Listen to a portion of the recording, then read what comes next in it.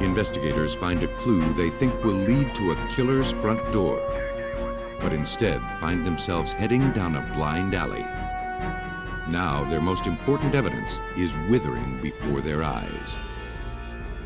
When a man reports his wife missing, her abandoned car becomes the biggest clue, but it's the nosy neighbors who drive the investigation.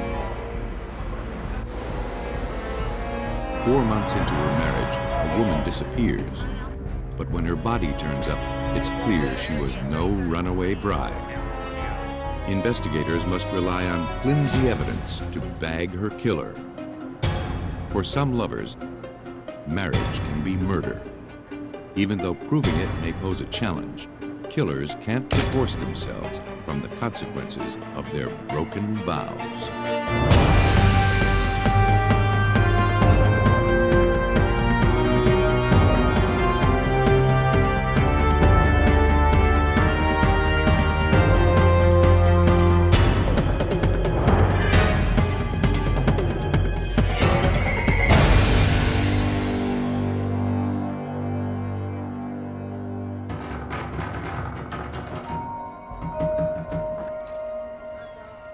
In the early morning hours of December 28, 1995, Melinda and David McLean let themselves into the apartment of their sister-in-law, Becky Vargas. The telephone and electricity in her unit hadn't been switched on yet. Becky was separating from her husband and had just rented the Ogden, Utah apartment. Becky! She had told her husband, Stephen Vargas, that she was going to try to start organizing her belongings and would return in an hour or two. But that was several hours ago. Stephen had asked Melinda and David to check on her, since they lived nearby. Melinda, who was Stephen's sister and Becky's best friend, was glad to go. Though they didn't see Becky, all seemed quiet and safe, leaving them unprepared for what they found.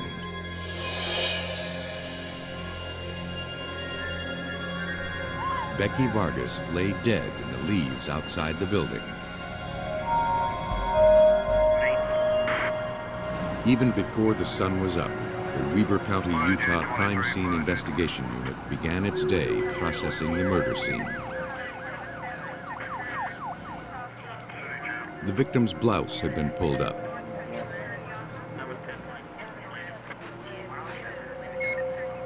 At first glance, the condition of her clothes made her appear to be the victim of a random sexual homicide. But a closer look revealed the story was not so simple.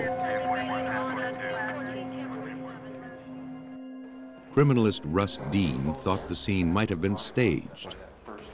It was as if her body had been moved from one location to another. Her arm was under her body as if she'd been dragged. Her coat was removed and was under her body. The leaves were bunched up in certain locations around her arms and legs. And there was no other obvious indication of any type of sexual assault. In fact, though the victim had suffered a head injury, most of the blood had pooled at her feet, suggesting she'd been turned around. Whoever did this had apparently tried to throw off the investigators. The forensics team documented and collected a set of car keys, a cigarette lighter, fragments of blood-spattered leaves, and most significantly, the apparent murder weapon, a broken flashlight stained with blood and entangled with hair. They spent 6 hours sifting through every inch of the area before they were satisfied. They determined that although the body had been repositioned, the victim hadn't been moved far. The only blood found was just a few inches from where she lay.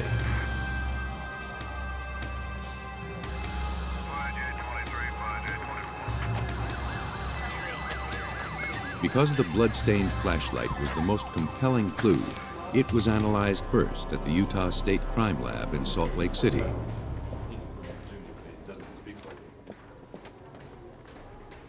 Investigators could see that it had a partial fingerprint on it, stamped in blood.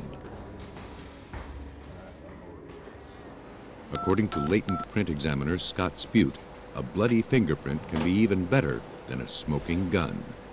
When we have a bloody fingerprint, for example, it's the victim's blood, it's not her finger, it's someone else's finger on the evidence. It's a crucial pinpointing item of evidence in which we can identify someone being at that crime scene, leaving that bloody fingerprint behind at the scene as they left. It would be bad practice to home in on that one print.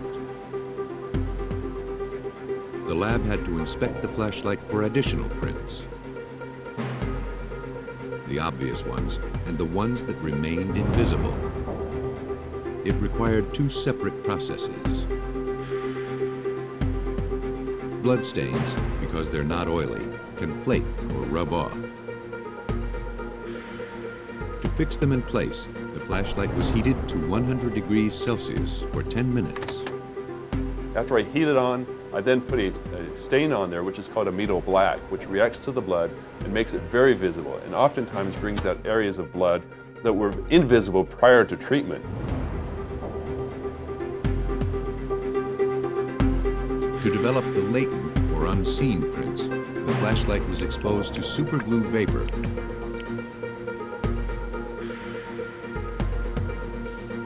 The adhesive bonds to the moisture on the print, creating a durable shell that exposes and preserves it. Then, a fluorescent dye is applied, which adheres to the superglue.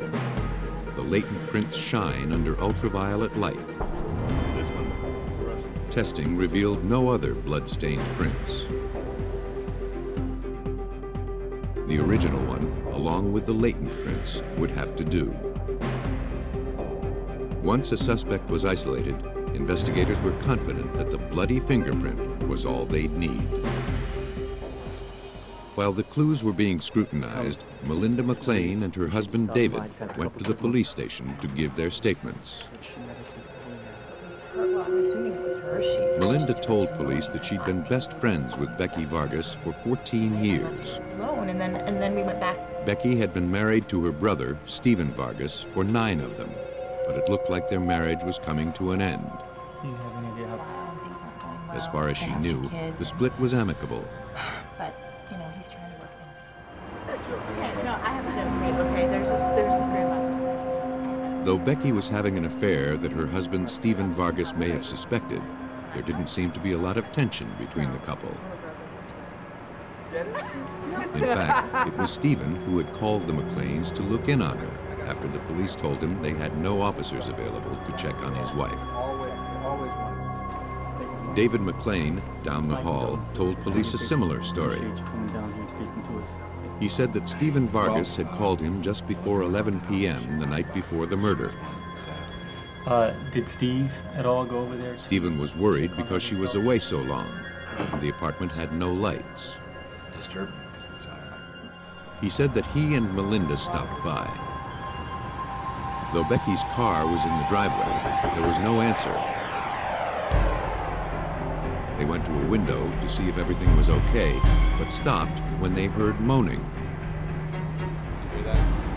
Yeah, she sounds busy. They thought that perhaps her boyfriend was there, so they left. They went to a payphone to tell Stephen that everything was fine. They told him what they had heard, then they left. Your wife said that you've been seeing a guy. David told police that out of curiosity, they drove back to Becky's a short time later. Now they were surprised to see Stephen Vargas's Jeep parked out front.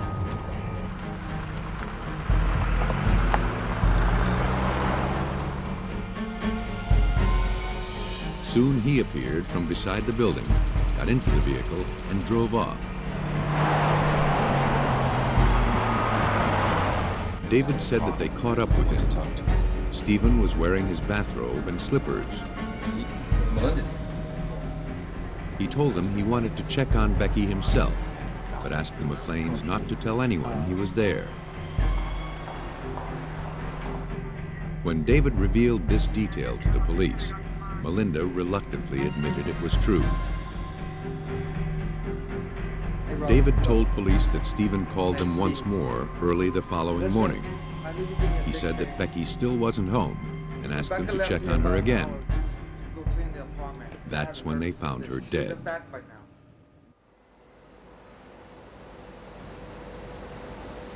At autopsy, the medical examiner determined that the lantern found at the scene wasn't the actual murder weapon, but it may have been used to subdue the victim. From the shape of the wound, she was apparently struck down with a hammer or something similar. No such object was located. The killer was clever enough to carry off or remove some of the most incriminating evidence. Authorities hoped he'd left enough behind. At the police station, investigators continued to talk with the McLeans. Their detailed story seemed to pivot on Stephen Vargas.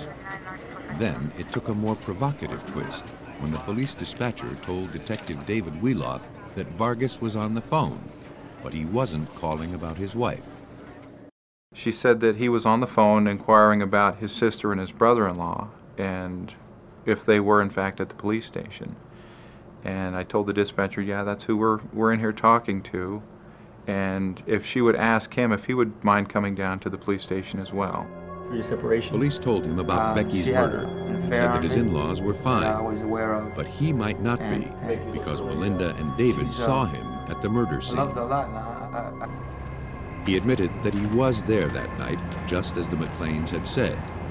He peeked in the window, but he heard and saw nothing. Because the window was right next to where the victim was found, Wheeloth didn't believe him. If Steve had gone there to look and listen, I don't think it would have been likely that he would have not seen Becky lying just a few feet away. His suspicious behavior and the eyewitness testimony by the McLeans was enough to get a warrant to search Stephen Vargas's Jeep and to collect his fingerprints and a blood sample. Can you get a paper bag? Investigators were after anything that could link him to the crime scene.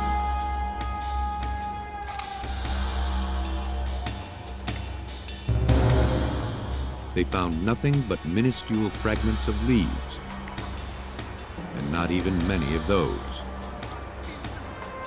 Actually, I wish I could find my little The Jeep looked recently vacuumed. They collected what they could, then returned the vehicle to Vargas and sent him home. The forensics team hoped they wouldn't need to rely on the leaves. Now that they had Vargas's fingerprint, they could compare it to the ones from the flashlight. Most of the prints did, in fact, match Stephen Vargas. But that made sense. He owned it. So the only one that really mattered was the one stamped in blood. The bloody fingerprint had a shape called a tented arch. Of the three features of fingerprints, loops, arches, and whorls, arches are the least common, and tented arches are rarer still. Only 5% of the population has them. Stephen Vargas was among that group. But the fingerprint on the flashlight wasn't clear enough to make a definitive comparison. Vargas might have left it, and then again, maybe not. I cannot say he did not leave that print behind. I can only say it's not enough to identify it positively. They thought the flashlight would illuminate the killer. Without it, their hopes of solving the case looked considerably more dim.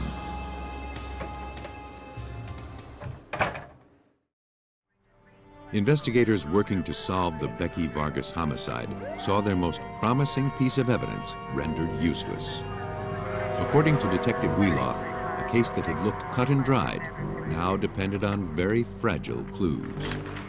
After we lost the flashlight, about the last piece of physical evidence we had that we could try and do anything with were the leaf fragments that were recovered out of the Jeep.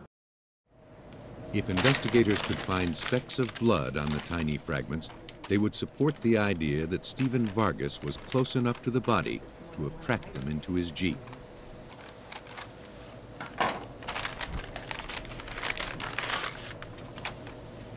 It fell to supervising criminalist Pilar Shortsleeve to analyze the minuscule samples. Trying to see blood on a small piece of colorful leaf was difficult. So we used a stereo zoom so we could get down and look very closely at the leaves, and then to kind of guesstimate if we had any stains, and then we would do some preliminary tests. Well, out of the 5 samples of leaves, Pilar Shortsleeve found traces of blood on 2, but she had no proof the blood was the victim's. She rushed the samples to a DNA lab for analysis, fearing it might already be too late. Whenever blood or body fluids are left on soil or samples that contain a lot of possible bacteria, the bacteria begin immediately in destroying the sample. They destroy not only the cells, but they get into the DNA and start to break the DNA down. It would take 3 months for the results to come back from the lab. Investigators had to bide their time, but they didn't do it idly. They had to assume that the results would be negative and began to build their case some other way. Police served a warrant to search Vargas's apartment. They were after the bathrobe and slippers he was seen wearing at the crime scene. If he had beaten his wife to death, surely they'd be blood spattered.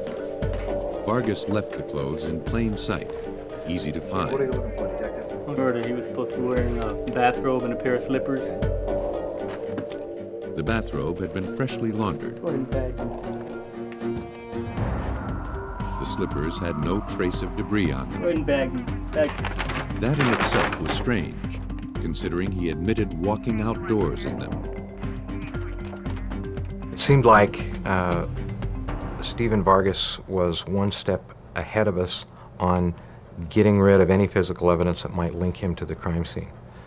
It seemed like every step that we thought of to locate that evidence was foiled. Robert? Yeah. But there was one clue he couldn't bury, because it was 375 miles away in Cheyenne, Wyoming. After several weeks of wrestling with his conscience, Vargas's half-brother, Robert Esquivel, called police to tell of a favor that Stephen had asked before Becky's murder. Steve had asked him if he wowould come out here and kill Becky for him. Police set up a phone tap in Esquivel's apartment and had him call Vargas to get him to talk about their previous conversation. Steve had gone through this denying or not remembering that part of their conversation, that it had been a joke, and towards the end even got threatening. Though it stopped short of a confession, Vargas had said enough for police to arrest him on January 11, 1996 for the murder of Becky Vargas. But they weren't sure they had enough evidence to convict him. 1 month later, the results of the DNA test on the blood-spattered leaves found in Stephen Vargas's Jeep came through.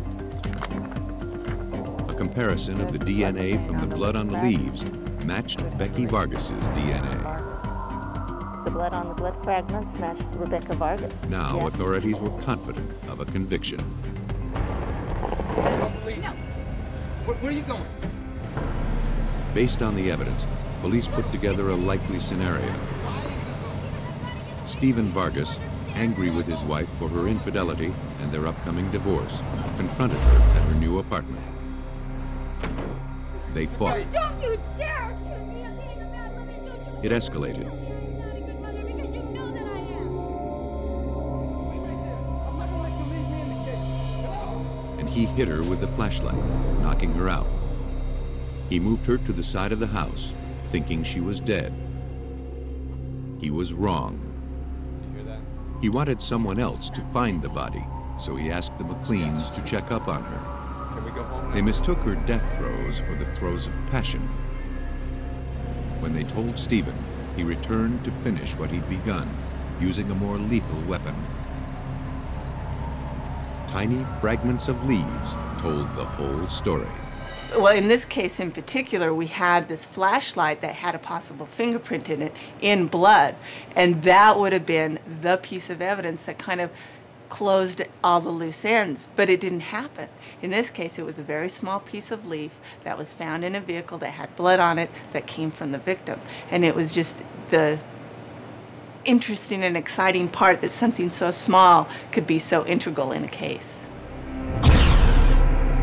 Stephen Vargas was convicted of first-degree murder and is now serving 20 years to life.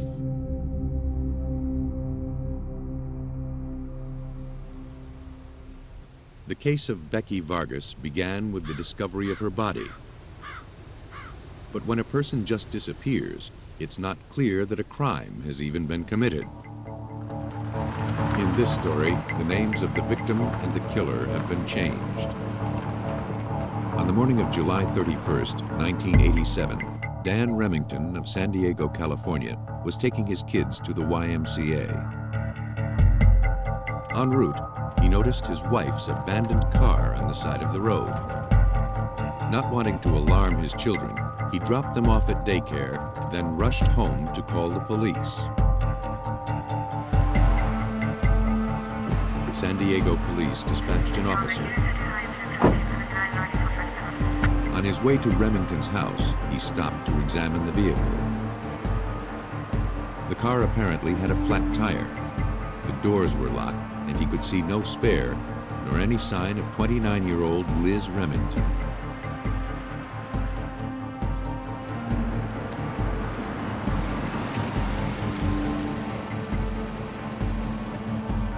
When the officer arrived at the Remingtons' home, Dan Remington told him that he last saw his wife at 10:30 the previous night when she left for work. About 10:30 last night. She was going to get ready to go for work. After he saw her car at 7:30, he called the hospital where she was a maternity nurse, but she hadn't shown up. Remington admitted that their 12-year marriage was rocky. They were discussing divorce, but hadn't filed the papers yet. I called around and made a couple phone numbers. You have, by chance, have a key for the vehicle?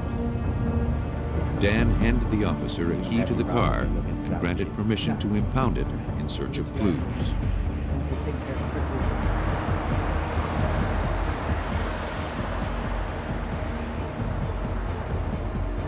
While it was possible that Liz's disappearance could be logically explained, missing persons cases fell under the domain of the homicide unit.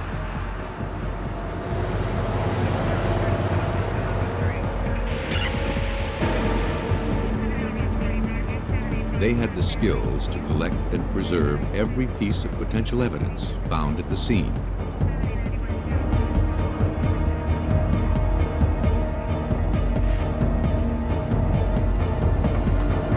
Check the spare yet? They found nothing obvious to indicate foul play and towed the car to the police garage.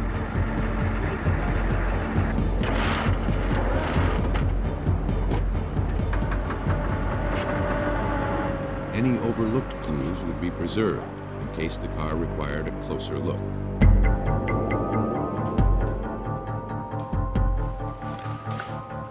Detectives visited a nearby convenience store, thinking that Liz might have gone there after her tire went flat. The clerk told them that she had been in the night before. She needed to break a $20 bill to make a phone call. He didn't know who she called.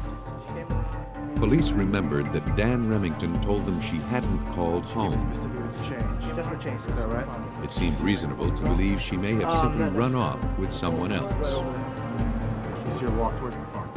Liz's sister told police that was inconceivable. She wasn't the kind of woman who'd run from a failing marriage. No matter how bad things became, she'd never leave her children. Sergeant Dennis Brugos of the San Diego Metro Task Force found that was the consensus. She was very devoted to her children and her family. She helped at school, she helped at Little League, and just not the type of woman that would ever walk away from her family. Where she put those in? Liz's sister told police it was strange that the spare tire was missing.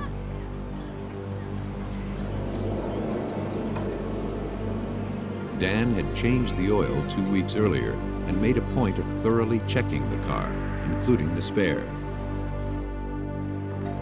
Investigators took statements from the Remingtons' neighbors.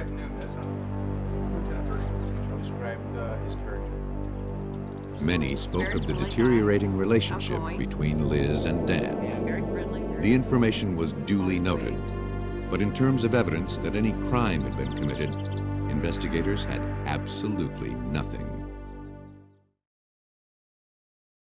At the time of Liz Remington's disappearance, San Diego police were grappling with an apparent serial killer.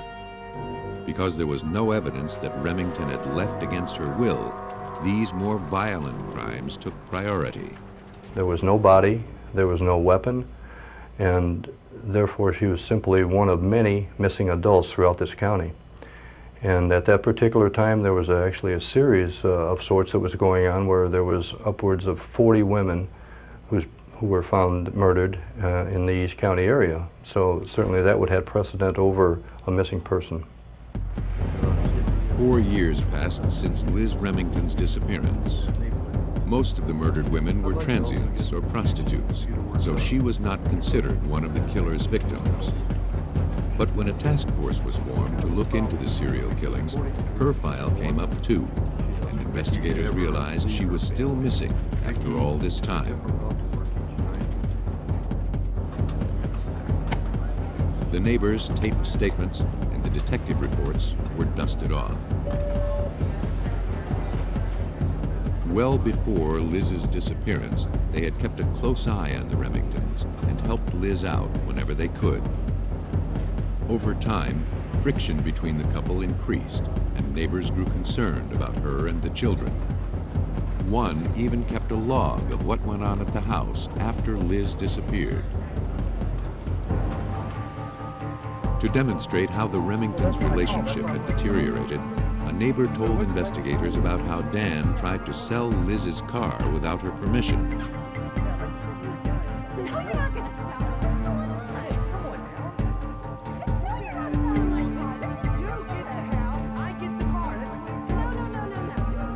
According to the neighbor, Liz wasn't just surprised, she was furious. A huge fight ensued. He said that the only reason Dan didn't sell the vehicle was because Liz had the only key and wouldn't give it to him. But police recalled that on the day Liz disappeared, Dan had the key to her vehicle in his possession. Police also learned that neighbors had reported seeing Dan Remington filling in a ravine at the back of his property with a bulldozer shortly after Liz's disappearance. They said that after her disappearance, they saw him visit that part of the property every few days. He never ventured back there before she disappeared.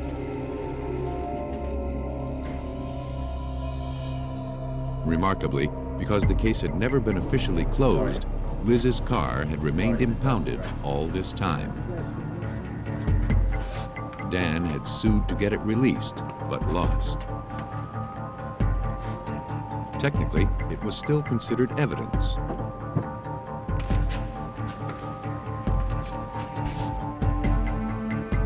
Now it would be looked at more thoroughly.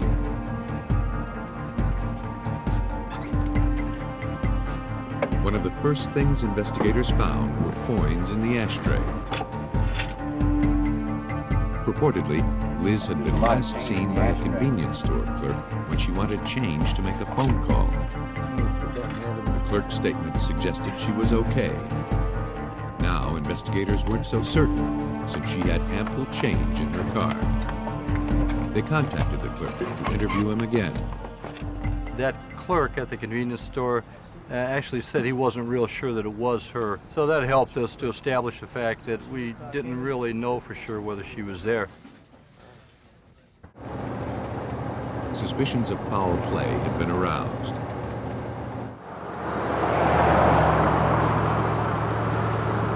Rugos wondered if the flat tire could have been staged. He sent the flattened tire from Liz's car to Goodyear Tire and Rubber in Akron, Ohio. Their lab is designed to evaluate the causes of tire failure.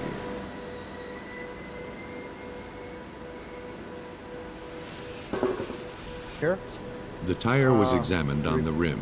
Report was the tire was flat, it's still flat, there's definitely no... Investigators found no outward signs of damage. Only a tiny puncture, which would have led to slow deflation. Once the leak was isolated, Product Analysis Manager Chester Patterson took the tire off its mount and examined it more thoroughly. From the looks of it, the tire went flat after the car had stopped. We saw no damage on this tire. We saw no reason to have alerted any driver in the vehicle that something was going soft or whether the tire was deflating. Because in order to do that, the tire is beginning to come apart, and you would see that damage on the tire itself, and we saw no such damage.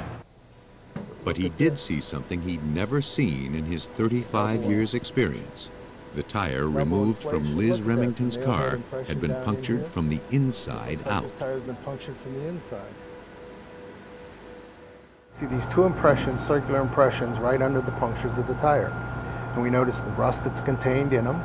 And it told me that somebody had taken a nail and pounded it through the inside of the tire to cause that circular nail head impressions on the liner itself.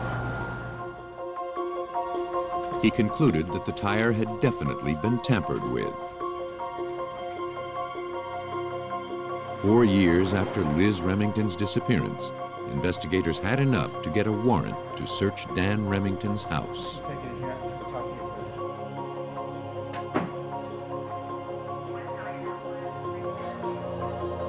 They found nothing of significance inside.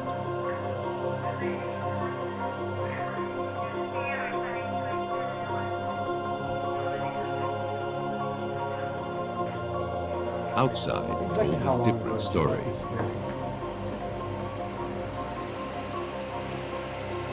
In the yard, a police backhoe went to work excavating the filled-in ravine. The backhoe was probably 2 or 3 hours into the job when it hooked onto a piece of chain-link fence that was lying flat. The excavation slowed down. What we found underneath that chain-link fence was a tire. The tire was the missing tire from Liz's car.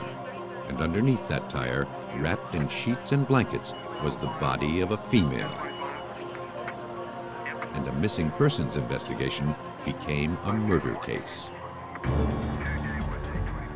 Sir, put your hands on the counter. Dan Remington was arrested and taken away.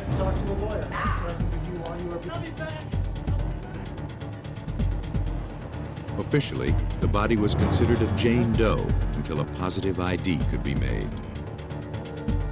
A forensic anthropologist determined the remains were those of a Caucasian female who had died of blunt trauma to the head. She had been in her late 20s to early 30s, about the same height as Liz Remington. It seemed like they had found what they were looking for, but the law required more proof than that. Forensic dentist Norman Sperber was called in. Everything hinged on the teeth. Teeth are the most durable part of the body, and we fortunately had dental films from her dentist. We were able to take films of her teeth because they were in very good condition. By comparing the shape and position of the victim's fillings and teeth with Liz Remington's dental records, Sperber was able to make a positive ID.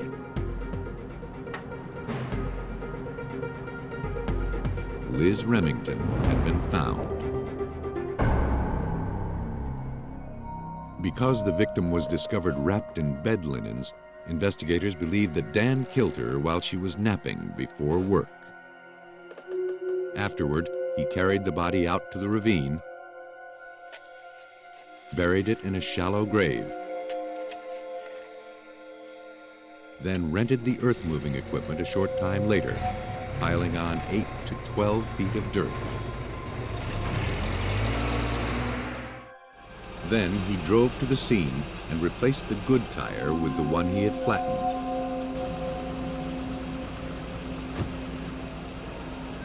Next morning, he reported his wife missing, confident the police would never piece it together. His unwitting accomplice was a suspected serial killer who demanded all of the police department's resources.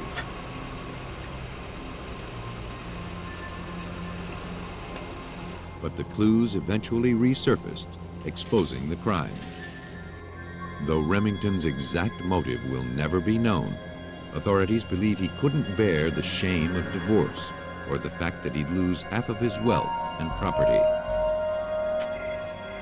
In October 1992, Dan Remington was found guilty of the first-degree murder of his wife. He was sentenced to life without parole. Remington went to a great deal of trouble to hide his crime. Others take an easier approach, which sometimes makes their crimes harder to solve.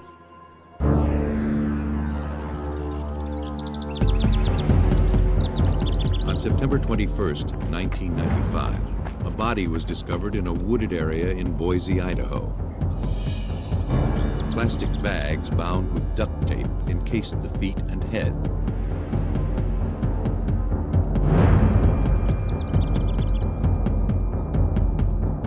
From its state of decay, it had obviously been there several days. No ID was found. No attempt had been made to conceal the body. It appeared to have been hurriedly dumped there. Because of its position and wrappings, investigators couldn't even determine the victim's gender without disturbing an already disturbing scene.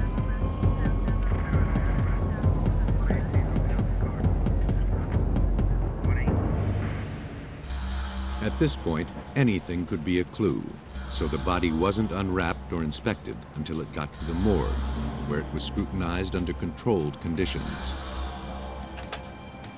Okay. The tape was carefully cut away, and the bags removed and preserved. The victim was female, around 60 years old. The coroner determined that she was strangled. She was most likely killed elsewhere, wrapped up, and transported to the woods where she was found. She fit the description of Wanda Kuzmichev, reported missing 6 days earlier. Wanda had been reported missing by her second husband, Ben Kuzmichev, when she failed to return from work. The couple had been married just 4 months. Both had retired from the large firm they worked for. Wanda took a job cleaning offices. You are beautiful. Thank you. Ben, a Russian immigrant who had once been artistic director for the Idaho Ballet, now worked for a security company. After Ben reported her missing, detectives wondered if Wanda had had second thoughts about her second marriage and simply run off. But a check of her jewelry and possessions showed she'd taken nothing with her. That's never a good sign. And then her body turned up. The victim's car had not been found, so the bags she was wrapped in became the most important clue. Criminalist Cynthia Hill set to work examining them. It was all she had. Well, in this case, we didn't have a murder weapon. There were no eyewitnesses, and the place where Wanda was found was not the murder scene. So all these things were playing against us. Hill fumed the bags in superglue to bring out any fingerprints. The glue, contained in foil pouches, vaporizes and bonds to the print, preserving it.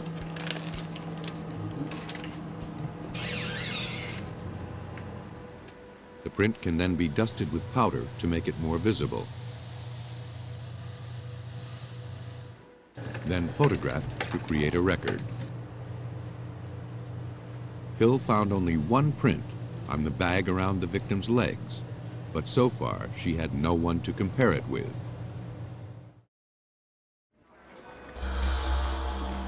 Ben Kuzmichev was called to the police station to provide a set of prints for comparison.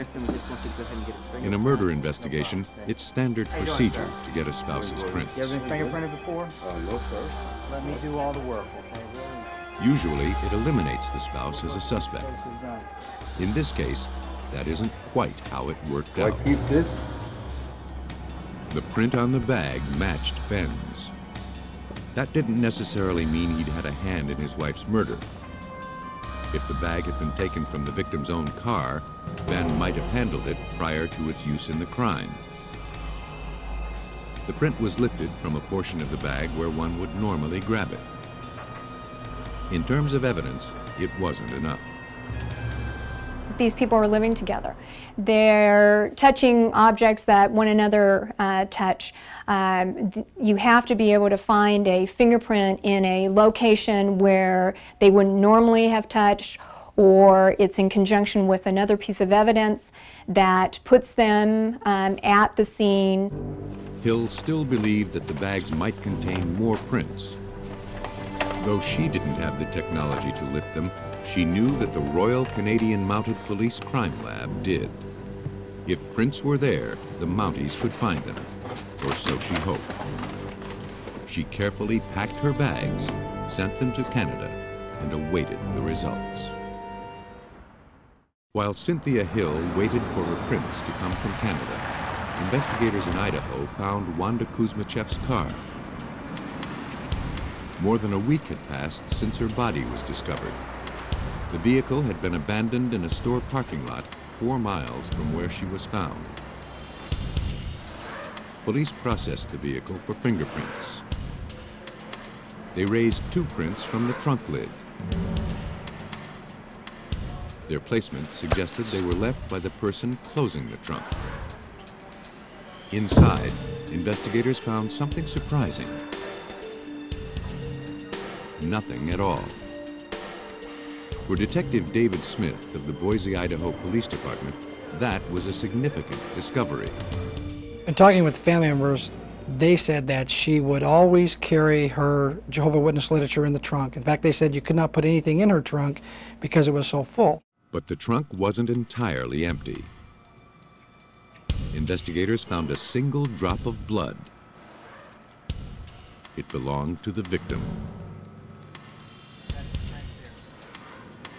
Whoever had put her in the trunk had also left fingerprints on the gear shift knob.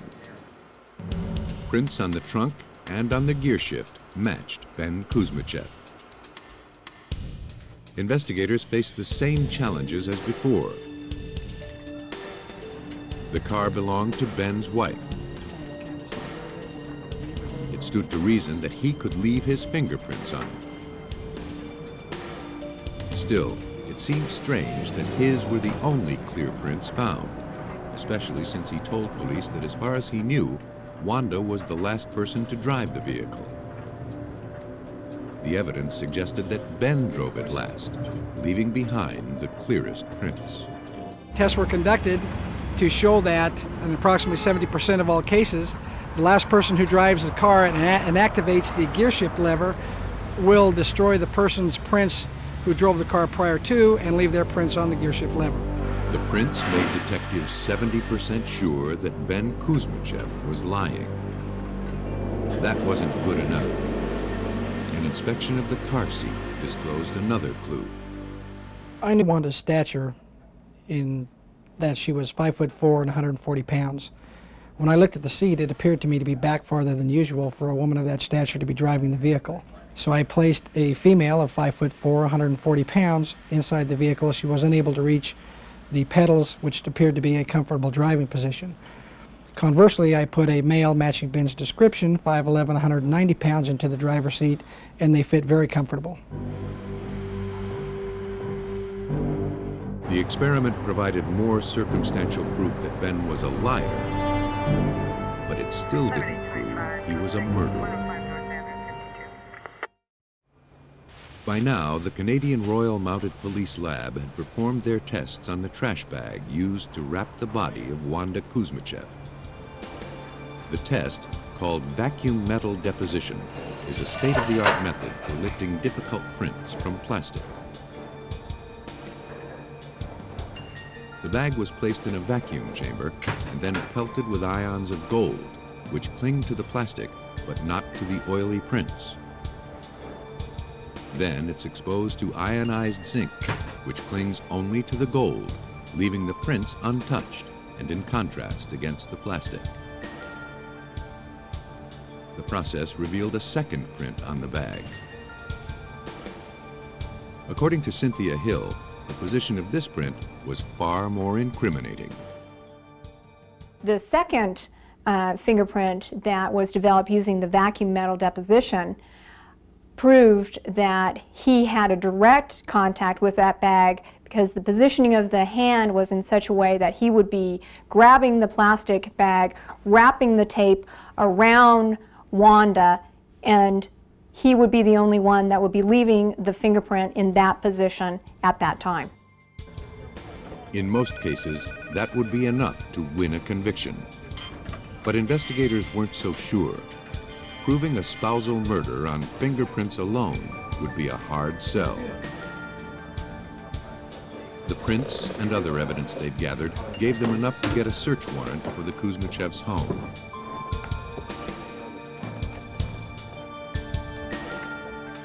They found no signs that this was the murder scene.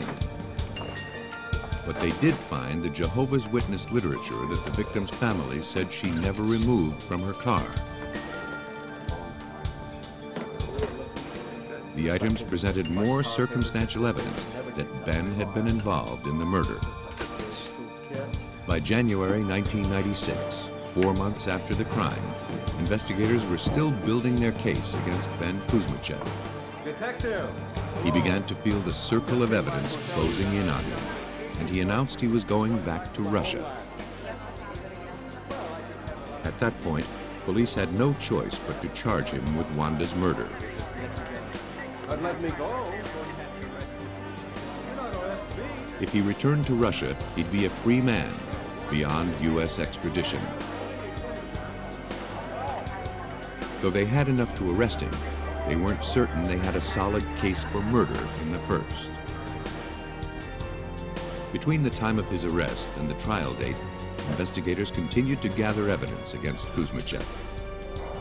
Under surveillance in jail, he couldn't make a move without authorities knowing about it. We placed monitoring devices on approximately 17 phones inside the jail at the Ada County Jail. That gave us the ability to monitor his conversations as outgoing as well as whoever he was seeing as a visitor. The end result was that we received nothing that could be used in court. Nothing incriminating came about the phone calls. But help came from an unlikely source. Kuzmichev had confided details of his crime to his cellmate. The prisoner, disturbed by Kuzmichev's lack of remorse, reported the details to authorities. He had nothing to gain by doing so. Ben and his cellmate were watching TV one evening when the news media broadcast that we had located a witness who had told us that she had, in fact, sold Ben duct tape and trash bags. The inmate told us that Ben found this humorous, that he had, in fact, purchased from this lady, but they were not the ones that we were looking for that he used in the crime. The inmate's information, though hearsay, provided one more strike against Ben Kuzmichev. Investigators realized they'd gathered all they were going to get. They weren't sure they had enough. But because Ben was likely to be released and flee to Russia, they had to take the case to trial. From what police could put together, 4 months after their marriage, Ben and Wanda's honeymoon was over. He had been dependent on her money, but wanted to return to his homeland. She refused to go. Their animosity built, and Ben strangled her. He wrapped her body in plastic bags, emptied the trunk of her car, loaded her in, and dumped her in the woods. Then he abandoned the car in the parking lot. Based on the accumulated evidence, Ben Kuzmichev was convicted for the second-degree murder of his wife, Wanda, and sentenced to 21 years to life. For Detective David Smith, solving this case meant more than simply delivering justice. You do become personally involved. I mean, this guy has come into your town, committed this heinous act, and now you have this grieving family that you want to do everything in your power to solve this case for. And that's how I personally take it, and I know any other seasoned homicide detective will tell you the same thing. When spouse kills spouse, the clues are sometimes difficult to read. But the marriage of forensic science with good detective work can bring together what the killer had tried to put asunder.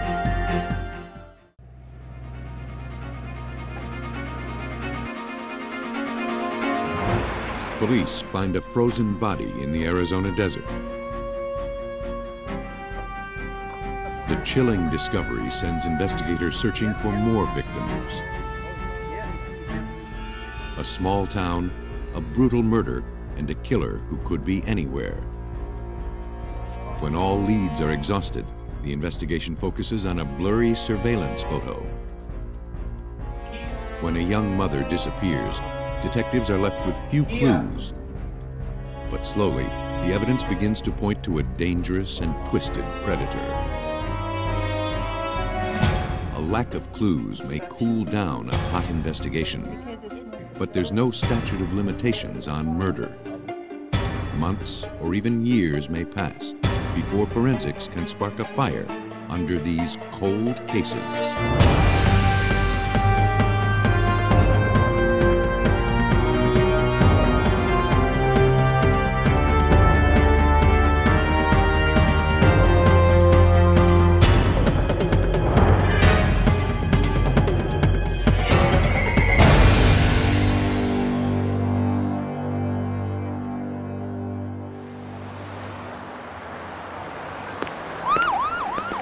On June 3rd, 1991, investigators from the Costa Mesa, California Police Department pulled up to an abandoned car on the Corona del Mar freeway.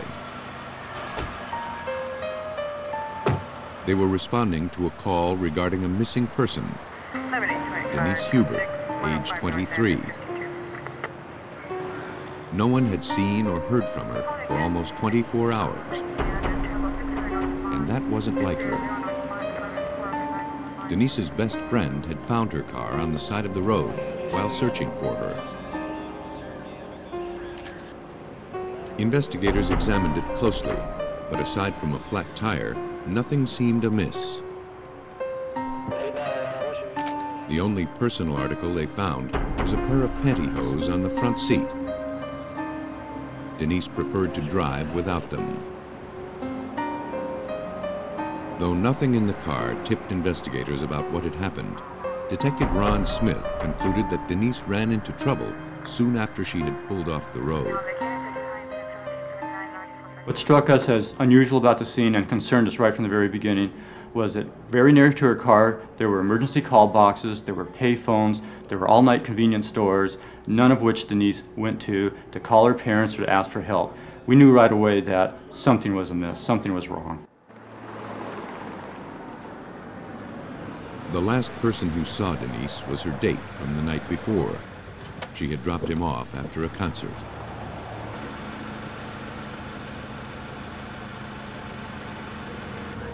Denise never made it home. Bright, popular, just graduated from college, she wasn't the type to worry her parents by going off without a call or note. Her family and friends started to look for her the next morning. After recovering her car, the Costa Mesa police launched a massive search for Denise Huber. They notified law enforcement agencies across the country. They followed up every clue, every lead. Denise's friends and family put up posters and appeared on news programs begging for information. As the months and years passed, the tips dried up.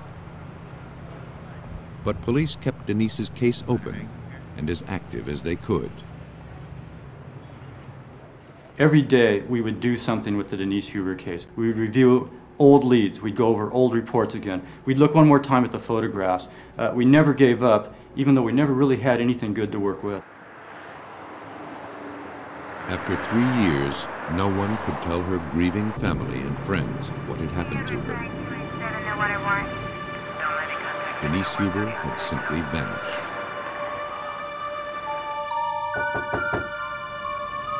Meanwhile, more than 300 miles away in Arizona's Prescott Valley, authorities were grappling with a mystery of their own.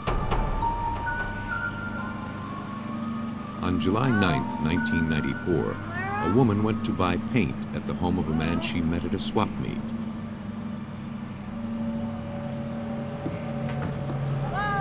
While she waited for him, she noticed a padlocked rental truck and the paint and chemical cans cluttering his yard. She thought they looked out of place for such a respectable neighborhood and wondered if any laws were being broken. Suspicious, she called a friend who worked for the police. Her friend thought it sounded like a clandestine drug lab, which police find in the most unlikely spots. He sent investigators from the Yavapai County Sheriff's Department to check it out. The rental truck with the California tags looked like it hadn't been moved in months. The electrical cord snaking out of it and the paint cans all around reinforced the notion that this might be a mobile drug lab.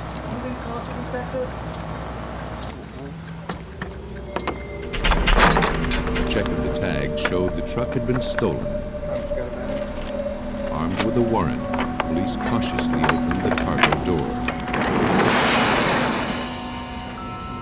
Inside was a freezer. Ready, guys? We're opening up. Not knowing what it might contain, they suited up in protective gear. Plastic bags obscured the contents, but at the bottom of the freezer lay a pool of frozen blood. Carefully moving the bags aside, the officers expected to find nothing more than a deer. Instead, Lieutenant Scott Masher uncovered a horrific mystery.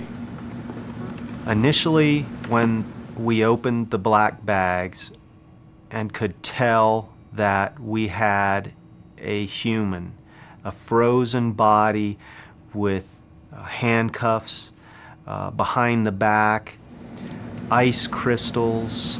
It was grim. The homeowner still hadn't returned, so police ran the license plates on the white pickup, also parked in the driveway.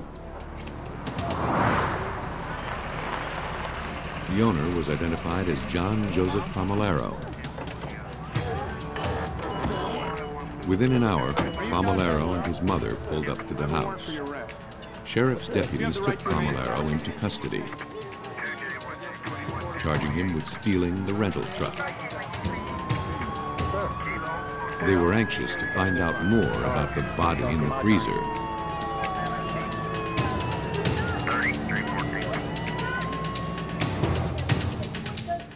Mrs. Famolaro, who lived next door, told detectives that her son was a house painter, which explained the paint cans. She said the truck had been parked there about 2 months. She didn't know anything about the freezer or its contents, except that the electricity in John's house had been turned off for 1 day, and he had asked to run a power cord from her house to the truck.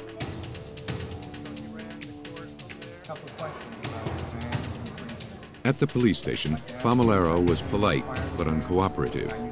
He refused to answer any questions and asked to see his lawyer. Without any assistance from their suspect, investigators would have to rely on physical evidence at the scene to identify the body in the freezer and to find out how it got there. They charged Famolaro with homicide.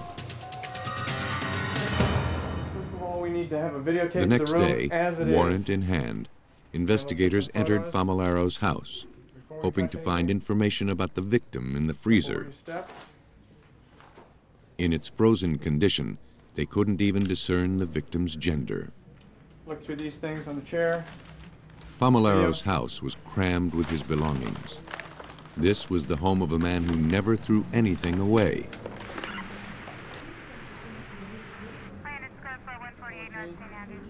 If clues were here, they'd be difficult to find.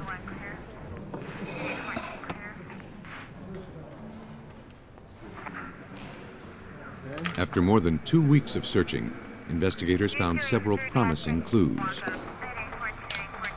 The first was a set of handcuff keys that matched the cuffs on the victim.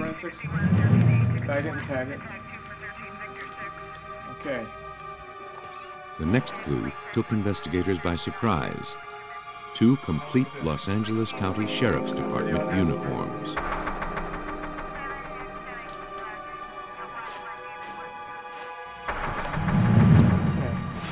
In the garage, the deputies found 2 boxes marked Christmas, but there was nothing merry about them. Inside, officers found blood-stained women's clothing and a bloody hammer and nail puller. They also found a pair of women's shoes, the backs badly scuffed, as though the woman who wore them was dragged. Get a couple of bags here. A shot of this hammer. And that wasn't all. We did locate numerous female identifications. That included Social Security cards, I believe some driver's license, and other identification, obviously raising the concern of maybe we had additional victims. Yavapai County Police had to face the very real possibility that John Familero was a serial killer.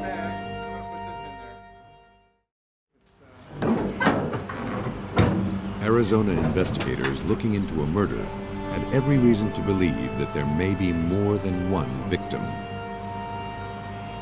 To test that theory, investigators brought in cadaver dogs to locate more bodies on John Familero's property. The dogs, trained to detect the slightest whiff of decay, alerted their handlers several times. Officers dug up every spot and still found nothing. But they never completely gave up the suspicion that the killer had struck before. I just got the paperwork from Costa Mesa. Police followed up on every piece of ID found in the Christmas boxes. Much to their relief, they found that each woman was alive and accounted for, except one from Costa Mesa, California. Her name was Denise Huber. To confirm her ID, Yavapai County forensic technician Mike Winnie lifted a thumbprint from the thawing victim and compared it with the one printed on Denise Huber's California driver's license. The prints matched, identifying Huber as the victim. To authorities in Arizona, the name meant nothing. But to Costa Mesa detective Ron Smith, it was the news he had waited 3 anxious years to hear. The call I received from Lieutenant Scott Masher from Yavapai County was that he thought maybe he had a body identified as Denise Huber and asked us if we were familiar with Denise Huber. Well, of course, I almost fell out of my chair when he mentioned the name. Now that she had been found, investigators in Arizona had to determine how she had been killed. Working with the frozen and decomposed remains presented a unique set of challenges to Maricopa County Medical Examiner Ann Buchholz.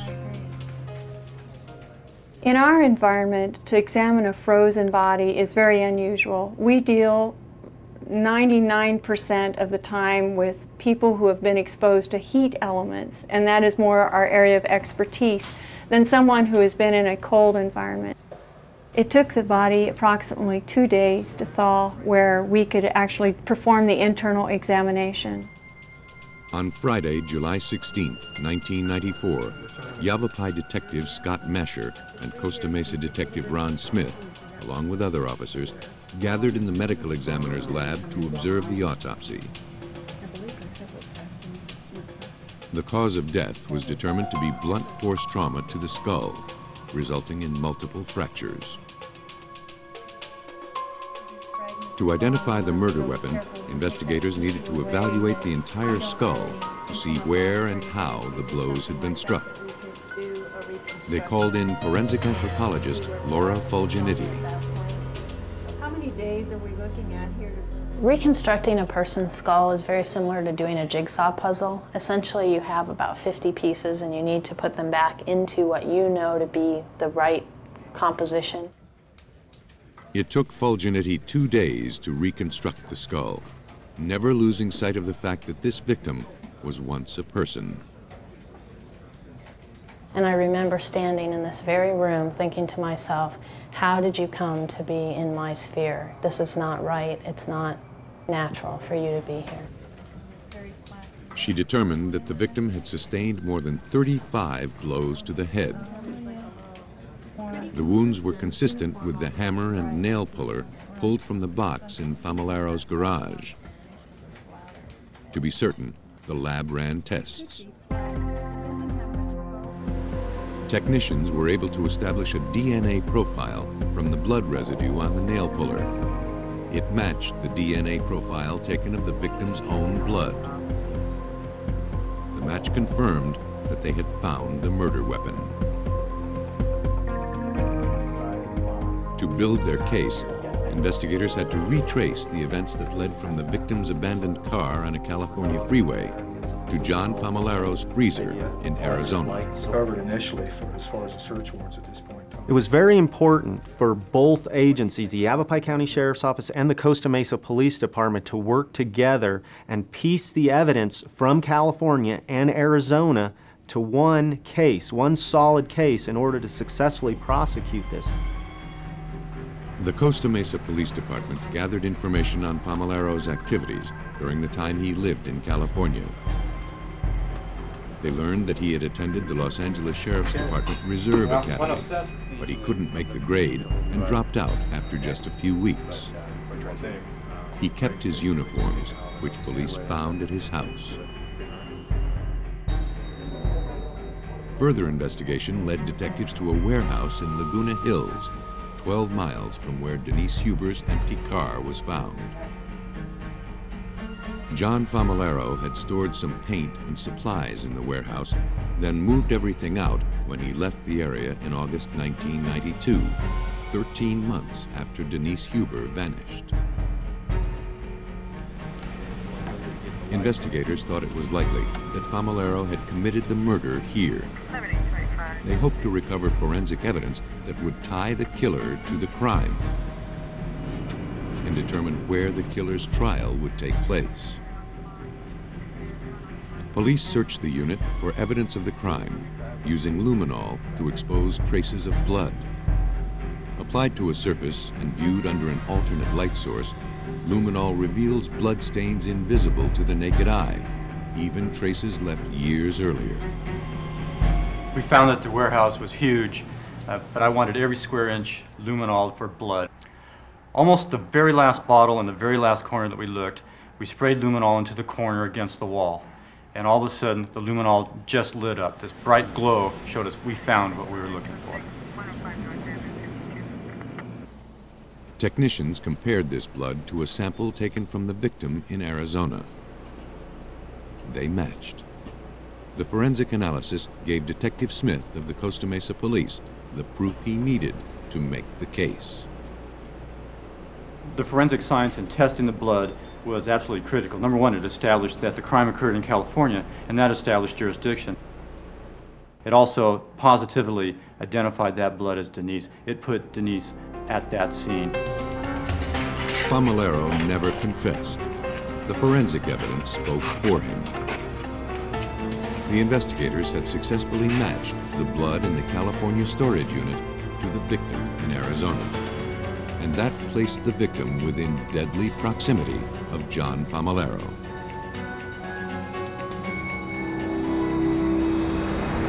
Authorities believe that Huber pulled off the road with a flat tire.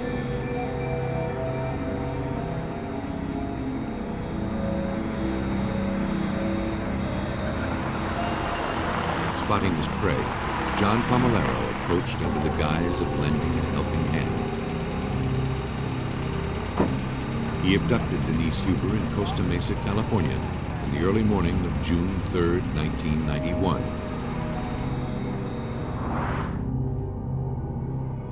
Famularo murdered her sometime later, hid her body in a freezer, trucked it to Arizona, and kept it until police discovered his crime 3 years later.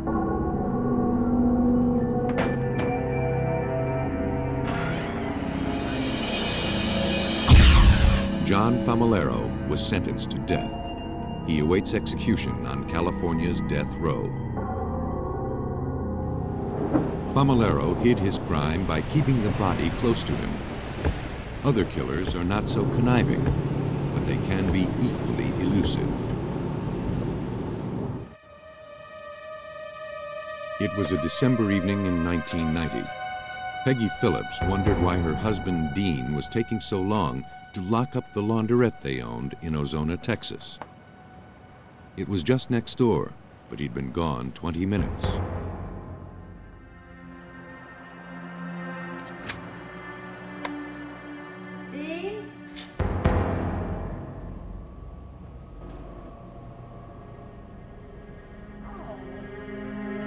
She found him lying on the floor, bleeding and barely conscious.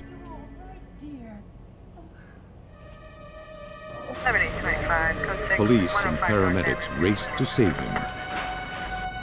Peggy thought that Dean must have fallen and hit his head. But the paramedics could see that this was no accident. Dean Phillips had been beaten nearly to death. Peggy watched as the paramedics loaded her husband into the ambulance. It was the last time she saw him alive. Dean Phillips died early the next morning, December 26th. The cause of death? Blunt force trauma to the head.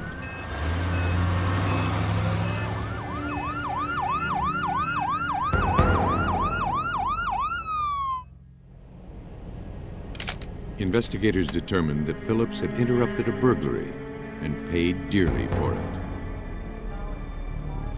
They found only one hard clue, a single fingerprint lifted from a coin box left on the floor. They sent the print to the Texas Department of Public Safety. Like small-town police departments all over Texas, the Ozona police depended on the DPS crime lab for forensic services. This time, though, the Department of Public Safety came up empty. The coin box fingerprint didn't match anything they had on file. News of Dean Phillips's death spread through Ozona. Crockett County Chief Deputy Sheriff Alton Davis was determined to catch the criminal who had shattered the quiet of this little town. We've got a population of probably 3,000 to 4,000 people, so it's a small town. Everybody knows everybody, and it was a real shock to the community that something like this could happen in Ozona. The community stepped forward to help the investigation. A witness reported seeing two local men wearing bloody clothes the night Phillips was killed.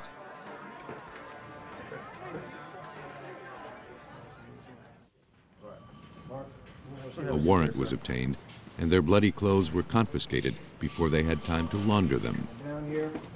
Brought in for questioning, the men claimed they were hunters and that the blood was from a deer they had poached. Last night we had a very serious Investigators were skeptical until they got confirmation from the DPS crime lab. Let's get to the question. What time did you The get blood was indeed from a deer, 10:30. and the men's fingerprints didn't match the one lifted from the coin box at Phillips's laundry. The case's first promising tip amounted to nothing.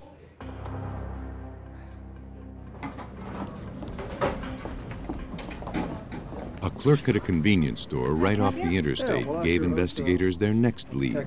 Got a couple minutes I can talk to you? Yes. A man came in an hour before the murder and asked where the launderette was. And we're just checking the neighborhood. She described him as stocky, with dirty blonde hair and a t-shirt with radio call letters. Oh, yeah? Oh, what time was that? He drove a beat-up blue van with a green door on the passenger side. There may have been a passenger in the van, investigators hope to see the suspect on the store's surveillance tape. Okay, good. Okay. Okay. So you have a good evening. Thanks a lot. But the security camera was old. The man's face was a blur. Neither the DPS nor the FBI could enhance the image electronically. The investigators were convinced they had their suspect on this tape, but his image, like their chances of finding him, were dim. How you doing today? As the investigation into the murder of Dean Phillips continued, witnesses reported seeing a strange blue van in town the night of the murder. Some thought they saw two people in it. Sheriff Alton Davis believed that Phillips's killer was a stranger just passing through town. Ozona is right on Interstate 10, or more or less out in the middle of nowhere. This is the first one we've had where someone has came off the interstate and murdered one of our local people. Investigators knew the killer was probably hundreds of miles away by now. And then they got the call. A van, matching the one described by the witnesses, was stopped about 200 miles west of town. Davis sped to the scene. We found an old GMC van, light blue, that had a dark passenger door on it, dark primer colored. And we took photographs of the van. We talked to there was a Hispanic male driving it, which didn't fit the description of our suspect. The case had run into another dead end. Reviewing the clues they'd gathered so far, investigators realized that all they had to go on was a blurry surveillance tape and a store clerk's fading recollection. They needed some way to turn these hazy clues into solid information. Then they recalled Karen Taylor, an experienced forensic artist with the Special Crimes Service of the Texas DPS. Taylor had worked with the Ozona police on missing persons cases. She is a pioneer in the forensic art and science of facial reconstruction, developing witnesses' vague descriptions into recognizable faces of criminal suspects.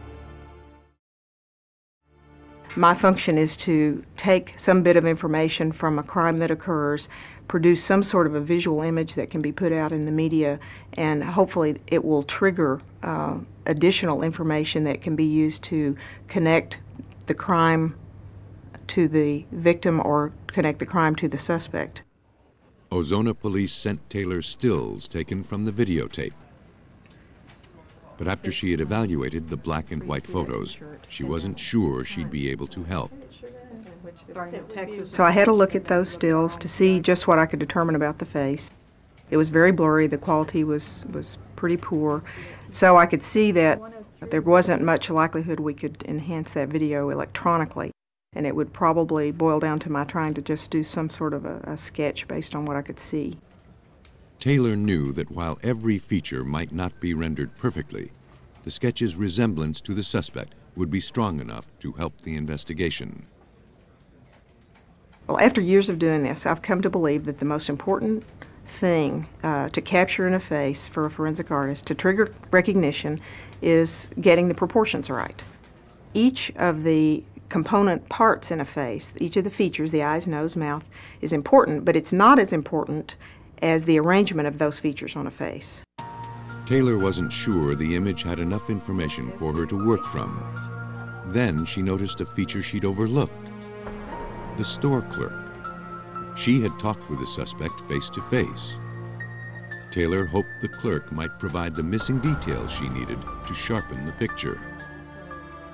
Using the video stills, I prepared as much of a drawing as I could, maybe 85% done, and then faxed it to the witness, got on the phone with her, and she was able to make some changes. She said she wanted me to make the eyes look light, make the lower face look more slim, and I did that. We hung up. I spent about 15 minutes making those alterations, and then I refaxed it to her, and she checked it and said, yes, that's right. So I was able to get the benefit of her long-distance input over the phone and using the fax. Here he was, the most likely suspect in the murder of Dean Phillips.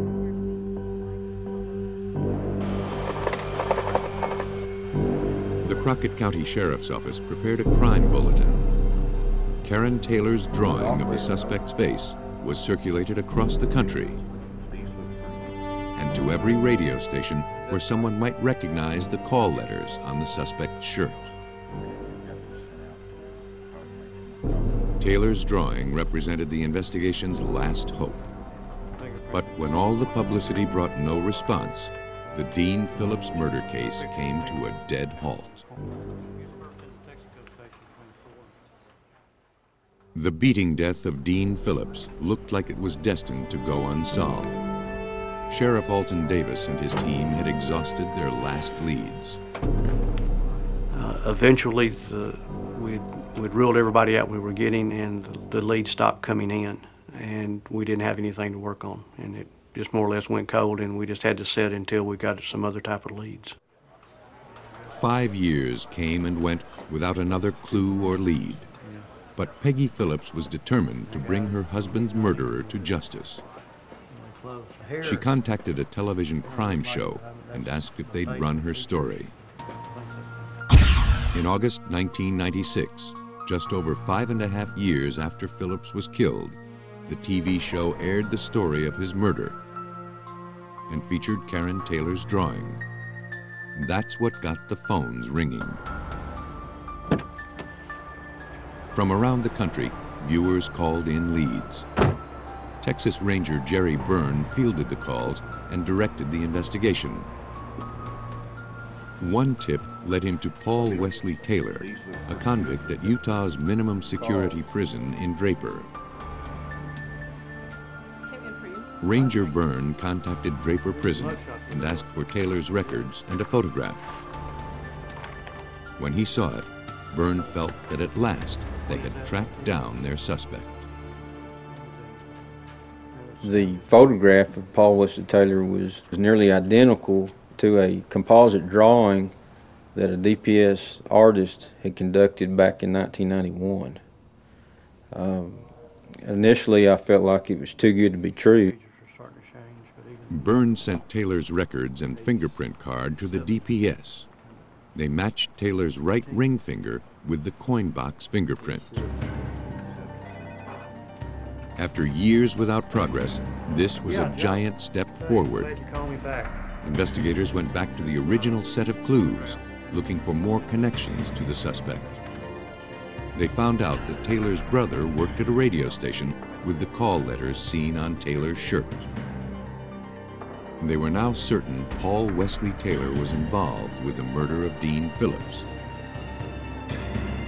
But they wanted to know about the van's passenger, a witness or possibly an accomplice to Phillips's murder.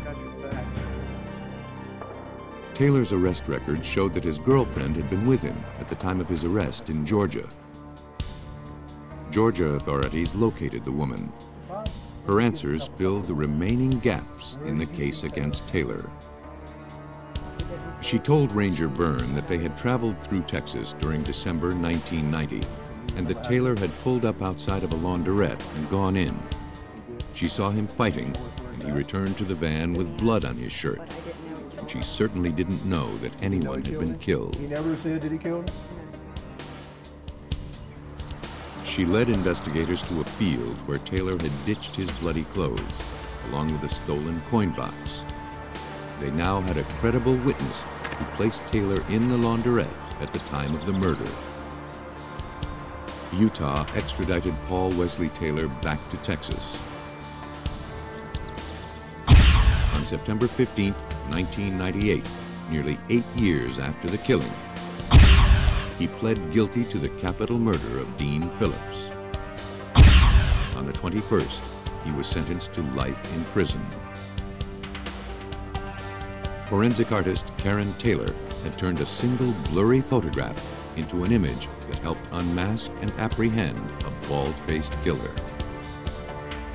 When that photograph and drawing were presented, they knew that it was Paul Wesley Taylor. That photograph and that composite drawing is what broke this case open. Investigators speculate that Paul Wesley Taylor got off the interstate in Ozona to get some food and gas. Short of money, Taylor got the idea to knock over the laundrette after closing time.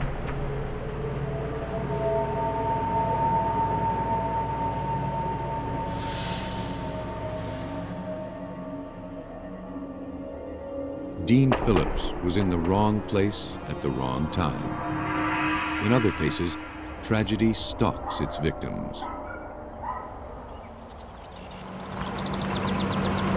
August 16, 1989, Joe Gilbreth finished work and arrived at his home in Villanau, Georgia. He was looking forward to spending the evening with his baby girl, Amber, and his wife, Nikia.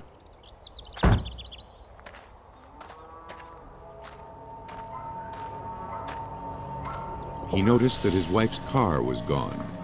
This was odd. Nikia was usually home fixing supper at this hour. When he went inside, he started to worry. Nikia would never let Amber sit in her pajamas all day, and there was no way she'd ever leave the baby in the house by herself. The doors were unlocked and didn't look like they had been tampered with.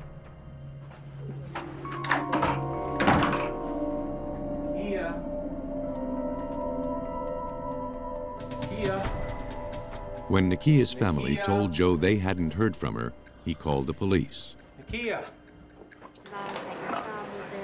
The Walker County Sheriff's Department sent officers to investigate. Check the residence and you don't see her, and you're on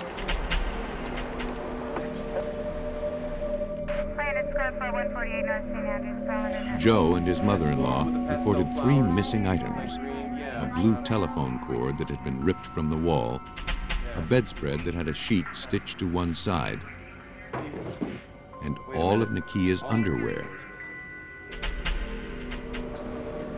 Based on what he found in the house, Detective Pat Bedford believed that Nikia Gilbreth's disappearance was more sinister than the simple missing persons case he was originally sent to investigate.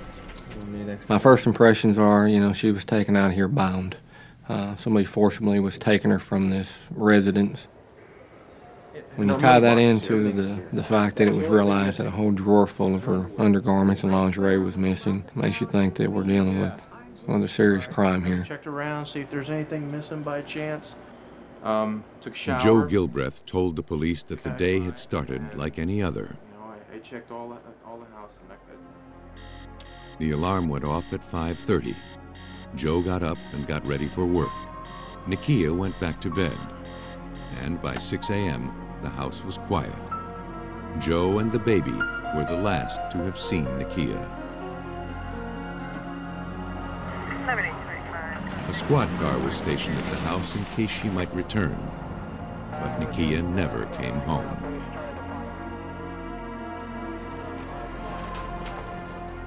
On August 18, 1989, the day after she had disappeared, the Walker County Sheriff's Department had little to go on. We got a tragedy here. We got a problem. At first, no good leads to follow up on. Her car had not been located. She had not been located. Didn't appear to have any leads from talking to neighbors and searching the immediate area. We had nothing at that point. But that soon changed when Nikia's mother found her daughter's car abandoned on a logging road a half-mile north of the Gilbreth house. Investigators hoped they'd find clues to help locate her. Technicians raised fingerprints all over the car, but they belonged to members of the Gilbreth family. Officers found indications of a second car parked next to Nikia's. It was an ominous sign, but the tire impression wasn't distinct enough to photograph or print. Nikia's mother noted that the baby quilt Nikia always kept in the back seat was missing, and that was it. Nothing at the scene offered a clue of what had happened to Nikia or where she might be now. Still, her family held out hope that she'd come back to them unharmed. Though investigators believed she was a victim of foul play, they had no evidence and no suspects. Joe had passed a polygraph indicating that he wasn't involved. All they had were a few missing items and an abandoned car, but still no sign of Nakia.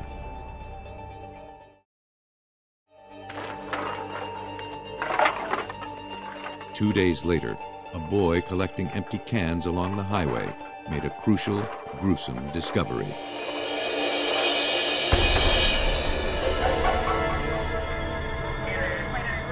The body was too decomposed for a positive visual ID, though it was a white female about Nakia's size, with the clothes and jewelry Joe had described. Dental records confirmed everyone's worst fears. The autopsy determined that Nakia had died from asphyxiation. The examination also revealed marks around her wrists and ankles, marks that could have been made with telephone cord. But there was no other significant forensic evidence. No hairs or fibers, no fingerprints on the body.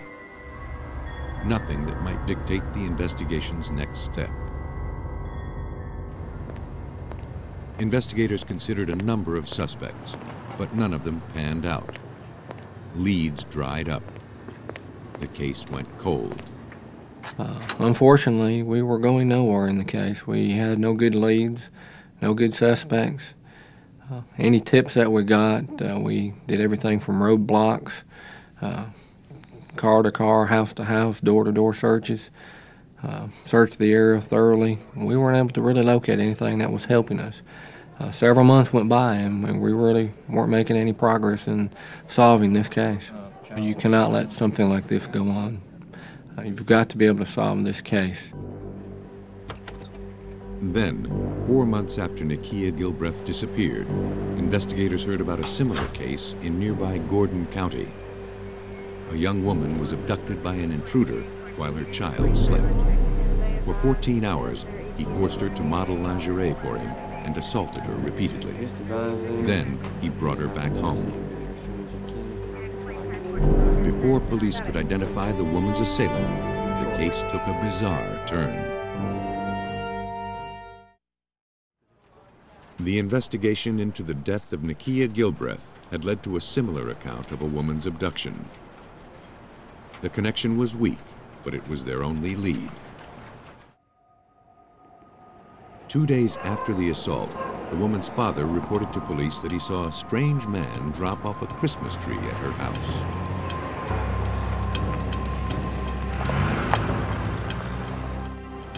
When investigators ran the truck's license plate, they discovered that it was registered to James Ray Ward. He worked for a nearby well drilling company. The woman picked out Ward's picture from a photo lineup. She recalled that during the day she was being held, she told her assailant that she hadn't had a chance to get her child a Christmas tree. Officers took Ward into custody a short time later. Ward pled guilty to rape and was just starting a 20-year prison term. In their check into his whereabouts prior to his arrest, police learned that Ward had drilled a well at the Gilbreths a year earlier. Then he returned to check on it in July 1989, just a month before Nakia was killed. Ward's employer said that drillers were never sent back to check on wells. Ward had acted on his own. The similarities between the abduction of his rape victim and the abduction of Nakia Gilbreth provided police with their only lead. When officers searched the home Ward shared with his wife and children, they found a stash of women's undergarments that didn't belong to Ward's wife.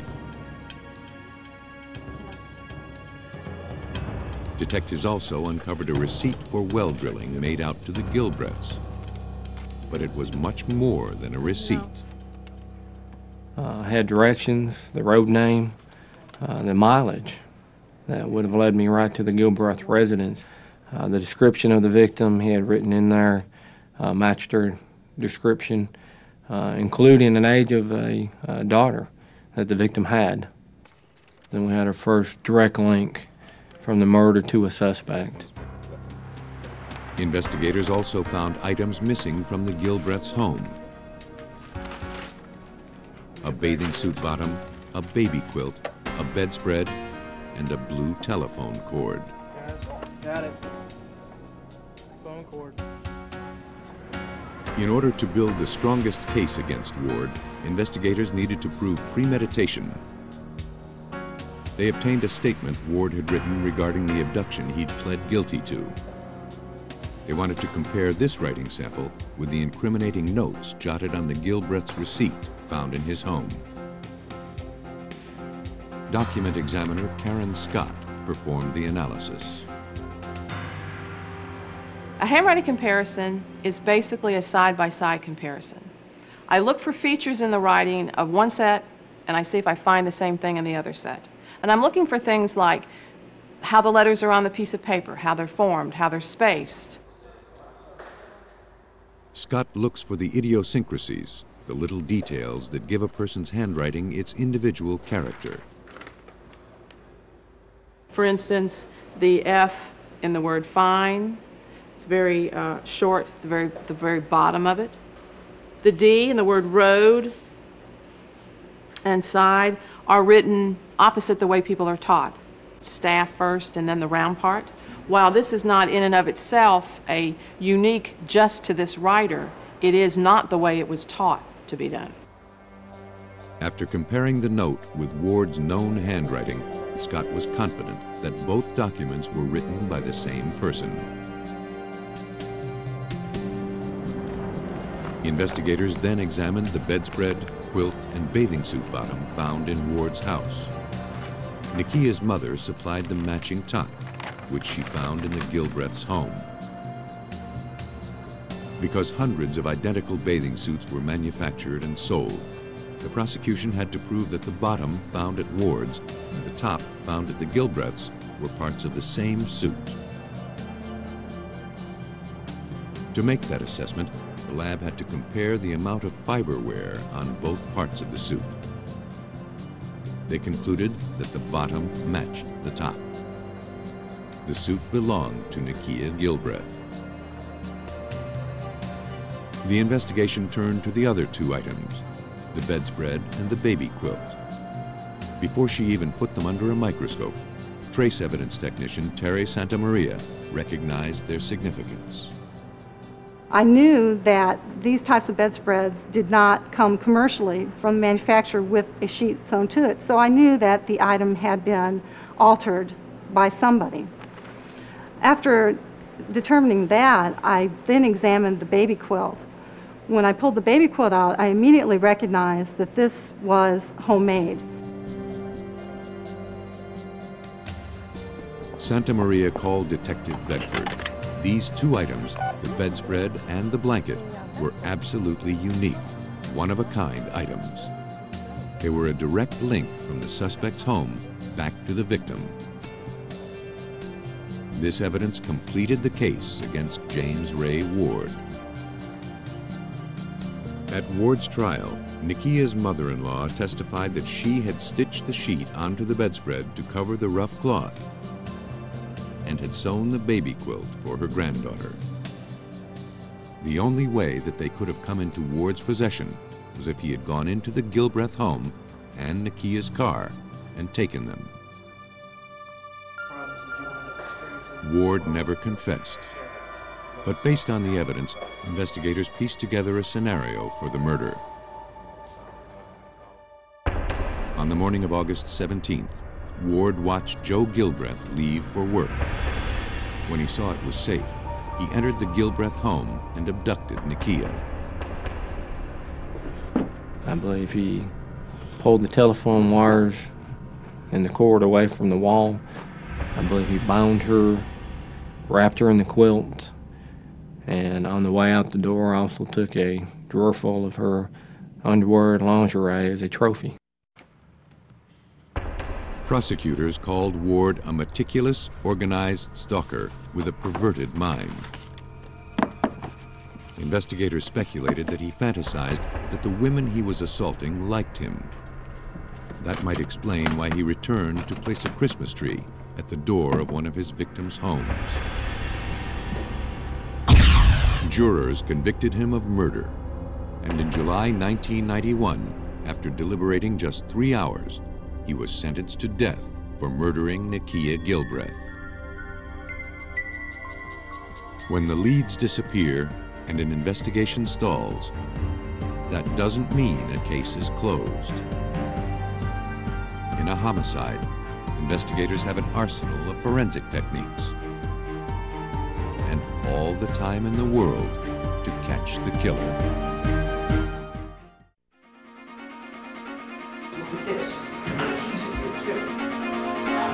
When a wealthy family is murdered in their home, it looks like a professional hit, until investigators begin to suspect it was really the work of a gifted amateur. The investigation into the drowning death of a woman in Pennsylvania sends ripples out as far as North Carolina, where some dark secrets begin to surface.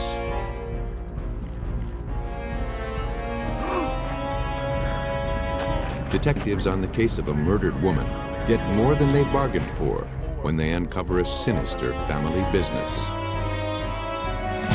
Every family has its problems. Every household has its secrets. But when the skeletons in the closet are real, forensics is called upon to get to the bottom of those family plots.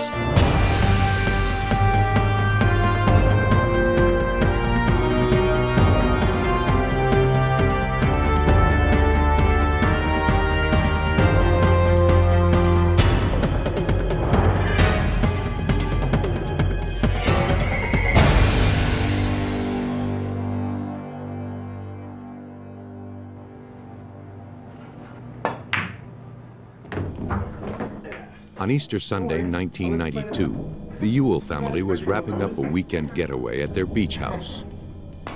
Dana, a 20-year-old college student, bade farewell to his older sister Tiffany and his parents, Dale and Glee. Dana stayed behind to spend the evening with his girlfriend's family, while the others made the 200-mile trek back to Fresno. See you home. Have a nice flight. It was the last time Dana would see them alive. 2 days later, when he couldn't get his family on the phone, Dana called a neighbor to check on the house. The neighbor, accompanied by the Ewell's housekeeper, made a gruesome discovery. Mr. Ewell lay dead on the floor. He appeared to have been shot in the back of the head. As investigators from the Fresno County Sheriff's Department searched the house, they realized that Dale wasn't the only victim. His daughter Tiffany and his wife Glee were also found dead. Like her father, Tiffany had been killed execution style, ambushed with a single bullet to the back of the head. But Glee had known what was coming. It seemed that she had tried to run before bullets to the back and shoulder stopped her. The gunpowder residue on her sweatshirt told investigators that the killer had then fired into her body at close range. Based on the condition of the victims, investigators knew that the Ewells must have been killed almost immediately after they returned from the beach 2 days earlier. 5 spent slugs were collected from the crime scene. 1 more was found in Glee's body. In the master bedroom, investigators found an opened box of 9mm ammunition and an empty gun case. The owner's manual showed that the missing weapon was a Browning 9mm pistol. Since much of the house was ransacked, detectives first theorized that this was a burglary attempt gone awry. But the evidence didn't support that theory. No, it's like an amateur job. There was no forced entry. Many valuable items, including Dale Ewell's gun collection, were left in the home. Rather than use pillowcases to collect the loot, bed sheets were laid out and loaded up with worthless items like audio cassettes and coins. To homicide detective John Souza, Even though the killers slipped in and out without notice, it just didn't look like a professional burglary. A good burglar searches dressers and stuff by starting from the bottom and going up. That way he has to never have to close a drawer. He opens the bottom one, he searches it, he opens the next one, and they all stay open. Where here was a combination of everything. There was no pattern at all. The crime had been planned out to a T. Though many neighbors were in their backyards on Easter Sunday, no one noticed anything strange at the Ewell house, nor had they heard gunshots. Given the amount of forethought that must have gone into the murders, detectives could not discount a professional hit. Nor could they overlook the prospect that someone might be coming back to finish off the sole family survivor, Dana Ewell. He returned from school and met with investigators. If he feared for his life, he was hiding it, along with his grief. He's been just told that his family is dead, all his family. There's not a tear. And it just amazed me. I'm going, well, I'll give him the benefit of the doubt, maybe he's in shock. He told police that his mother had once worked for the Central Intelligence Agency.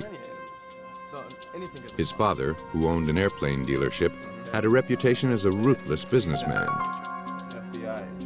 As Dale's $8 million fortune grew over the years, it seemed likely that he'd made some enemies.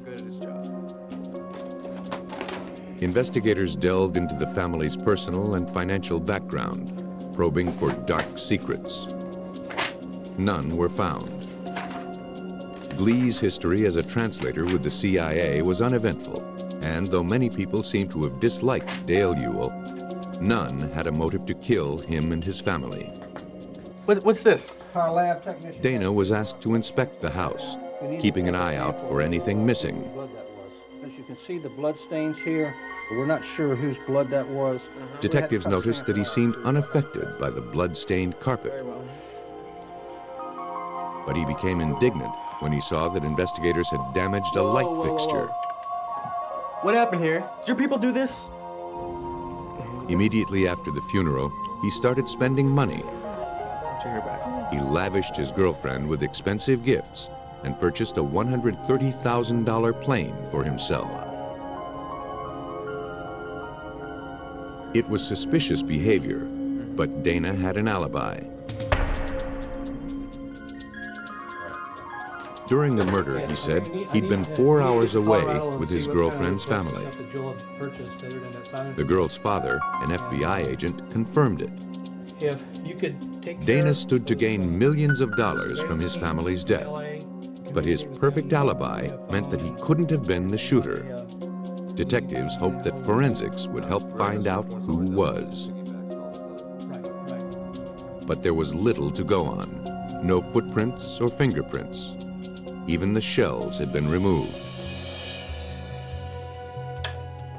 The only physical evidence was the 6 9mm bullets expended at the crime scene. All hope of solving the case rested in the hands of ballistics experts at the Fresno County Sheriff's Department.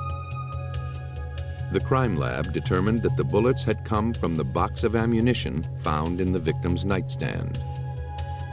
Identical scratch patterns told investigators that all 6 bullets had been fired through the same barrel. But when these marks were compared with ones from a Browning pistol like the one stolen from the Ewell's house, investigators found an obvious discrepancy.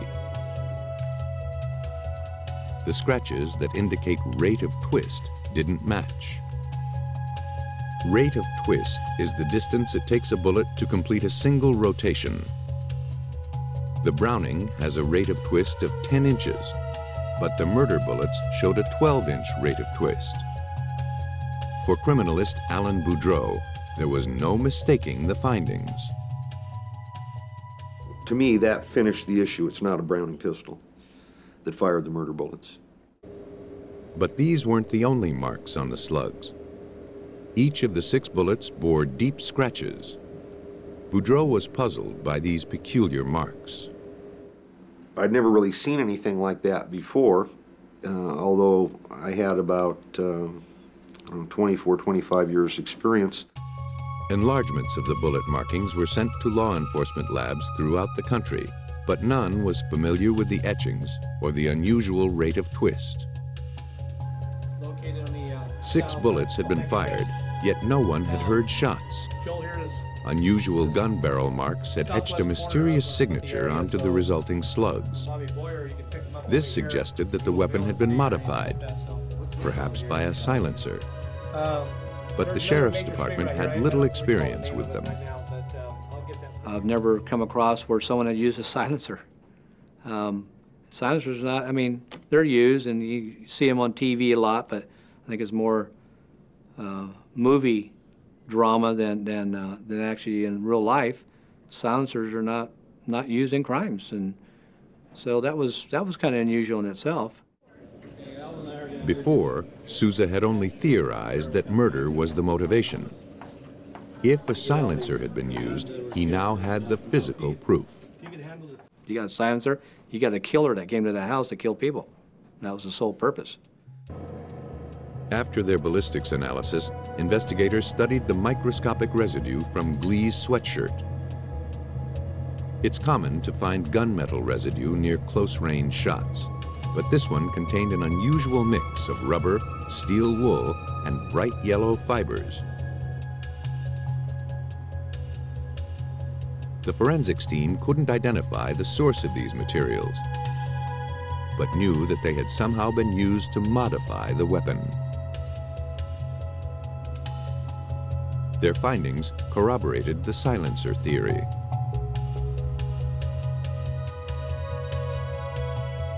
They proved that on Easter night, someone had entered the Ewell home with a deadly agenda. He ransacked the house to make it look like a burglary and stole the victim's gun to throw detectives off track. But he had used ammunition he found in the home. And that meant the killer would have had to know there was a box of 9mm ammunition stashed in Dale Ewell's nightstand. Only a handful of people had intimate knowledge of the house, and 3 of them were dead. Detectives probed more deeply into Dana's background. College classmates at Santa Clara described him as a preppy, clean-cut loner, obsessed with wealth. So it was odd, they thought, that he'd been best friends with a student named Joel Radovsich, who was nearly kicked out of school for stealing furniture. Joel seemed defensive with investigators. He told them that he barely knew Dana. His whereabouts on Easter Sunday could not be confirmed. Look, I already told y'all I know. I don't know anything about it. Surveillance on Dana showed that Joel moved into the Ewell home 2 months after the murders and lived there until the following October. During that time, Dana paid his friends bills and treated him to thousands of dollars worth of helicopter lessons. Yet when Dana was asked about Joel, he denied knowing him. Detectives had caught both young men in a bald-faced lie. They needed to find out what else they might be lying about. More than a year after the triple homicide of a wealthy Fresno family, detectives still didn't have enough evidence to prove that Dana Ewell and Joel Radovsich were involved. And the pair was well aware of that fact. When Dana returned to Santa Clara the following spring, they communicated only through beepers and payphones. Dana was skilled at dodging the detectives. Dana was always looking over his shoulder, very cautious. He would go to the Jet Center in San Jose Airport, and they had insulated booths, payphone booths, and most of the calls were from those. And you couldn't even stand outside the booth and hear what was being said. Joel wasn't as careful. He was overheard telling Dana that he was worried about what the investigators might have on them. Unfortunately, it wasn't enough to tie the young men to the murders. Investigators obtained a search warrant for a duplicate beeper so that they could monitor Joel's pages. Weeks passed without any suspicious calls.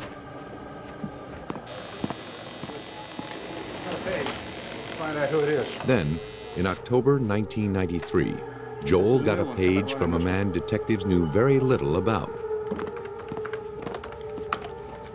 His name was Jack Ponce.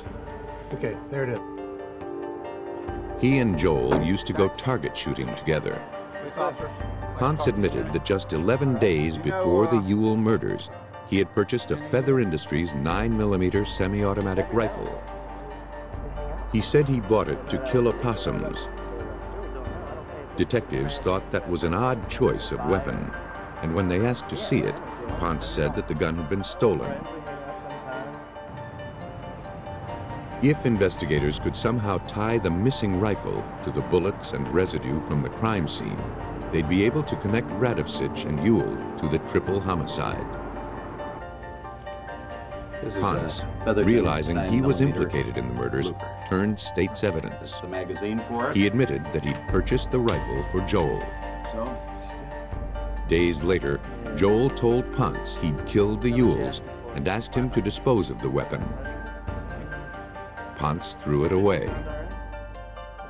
The murder weapon was gone, but another piece of the puzzle fell into place when investigators learned that Dana had purchased a book on how to build a homemade silencer. I purchased the same books that he had purchased, and brought them home, and of course I gave them to Alan Boudreau and says, make a silencer per this book. Boudreau built a silencer to the book's specifications. Among the materials were tennis balls and steel wool, consistent with the residue found on Glee Ewell's sweatshirt. But the real proof was in the firing. For that, they'd need the gun. After interviewing 90 firearms manufacturers worldwide, investigators discovered that the rare Feather Industries rifle is the only 9mm manufactured with a 12-inch rate of twist. Even though he didn't have Ponce's rifle, Boudreau could still perform tests on other weapons of the same model. He spent months tracking down 9mm feathers with serial numbers close to the one registered to Ponce. The barrels of these guns would be nearly identical. Boudreau test-fired the weapons through sticky paper to trap any microscopic particles blown through the barrel.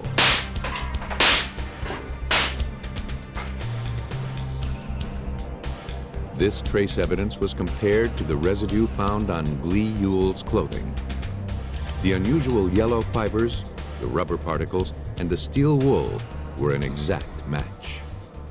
And it was not difficult to reasonably conclude, yes, there is tennis ball material on Mrs. Ewell's sweatshirt, and it's consistent with the silencer that I constructed based on the information from Detective Souza.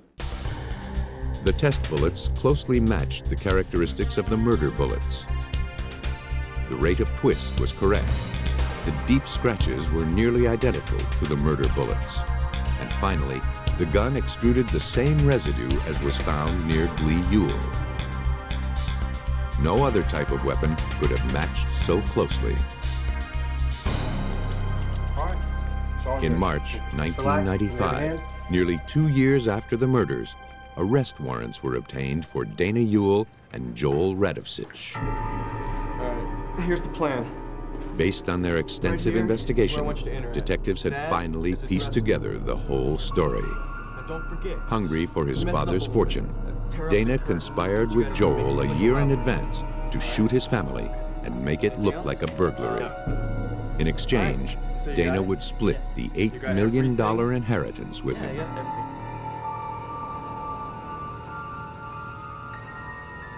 While Dana established his perfect alibi 200 miles away, Joel slipped into the Ewell home with a spare key. He shot Dana's sister and mother first, then waited for Dale. They'd figured that without the weapon, they couldn't be tied to the murders. But as cleverly as they'd planned, Dana and Joel's designs weren't bulletproof.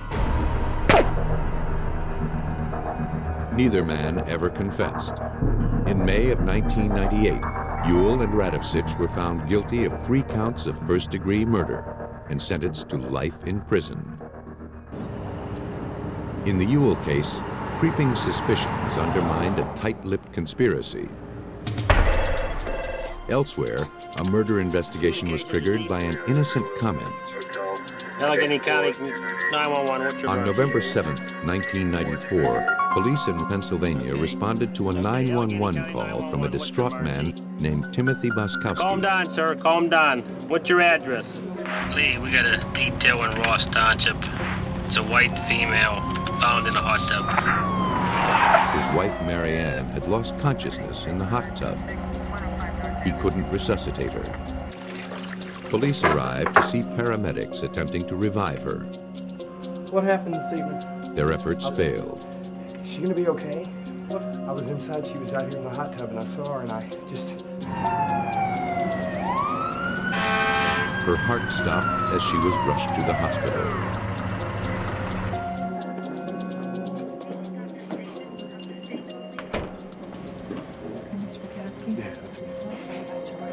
The 35-year-old woman was pronounced dead on arrival. She had a .22 concentration of alcohol in her bloodstream. I'm sure you did, yeah, I do appreciate it. More than twice the legal limit for intoxication. Were you aware that my wife drank? Boskowski told the nurse that Mary Ann had been a heavy drinker and that he blamed the drowning on her alcoholism. Down some, and she just wouldn't.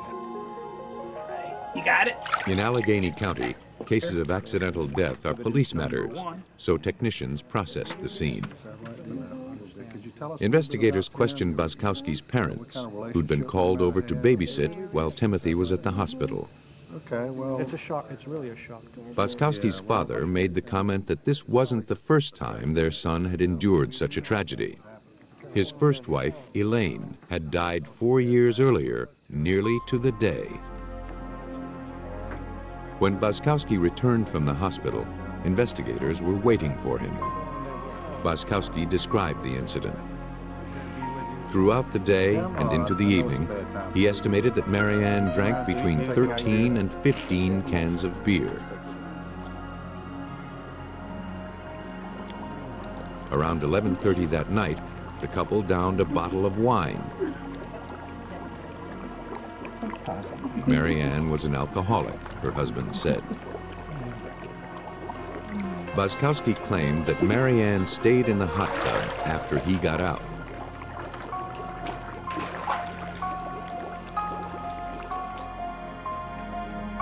When he next saw her, he said, she was lying on her side in the water.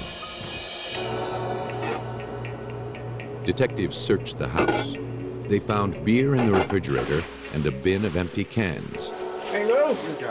But these cans were completely dry inside and had obviously been collected over several days. Cans that had been opened that evening would have still held some liquid.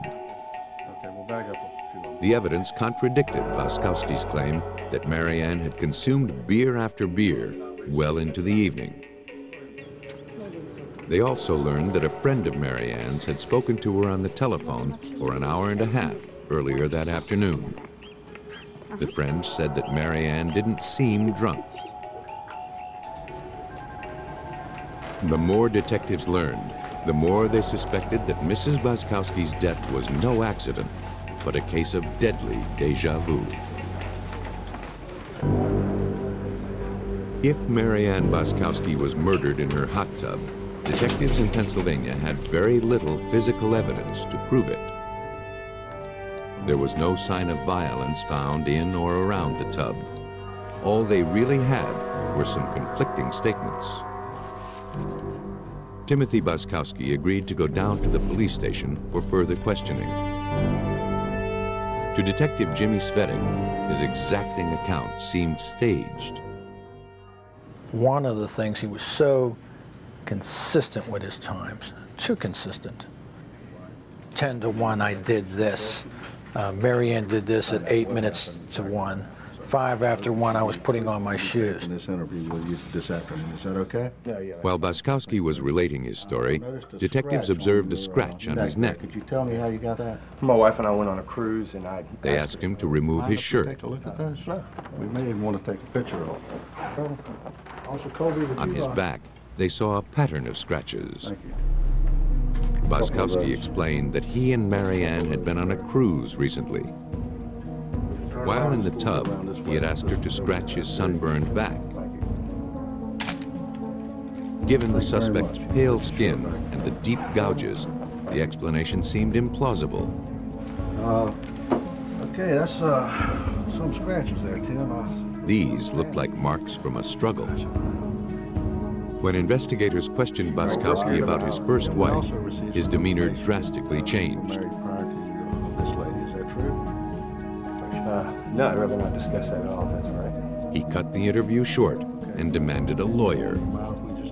Without enough information to detain him, he was free to go. Investigators immediately contacted law enforcement in Greensboro, North Carolina, where Baskowski and his first wife had lived. They uncovered some uncanny similarities between the two Mrs. Baskowskis. Baskowski had met both wives, Marianne and Elaine, in church singles groups. You looked at this already? Yeah, I looked at it. All right. Yeah, Both worked as religious school teachers. Yeah. They were the exact same weight. Even more chilling were the similarities between their deaths.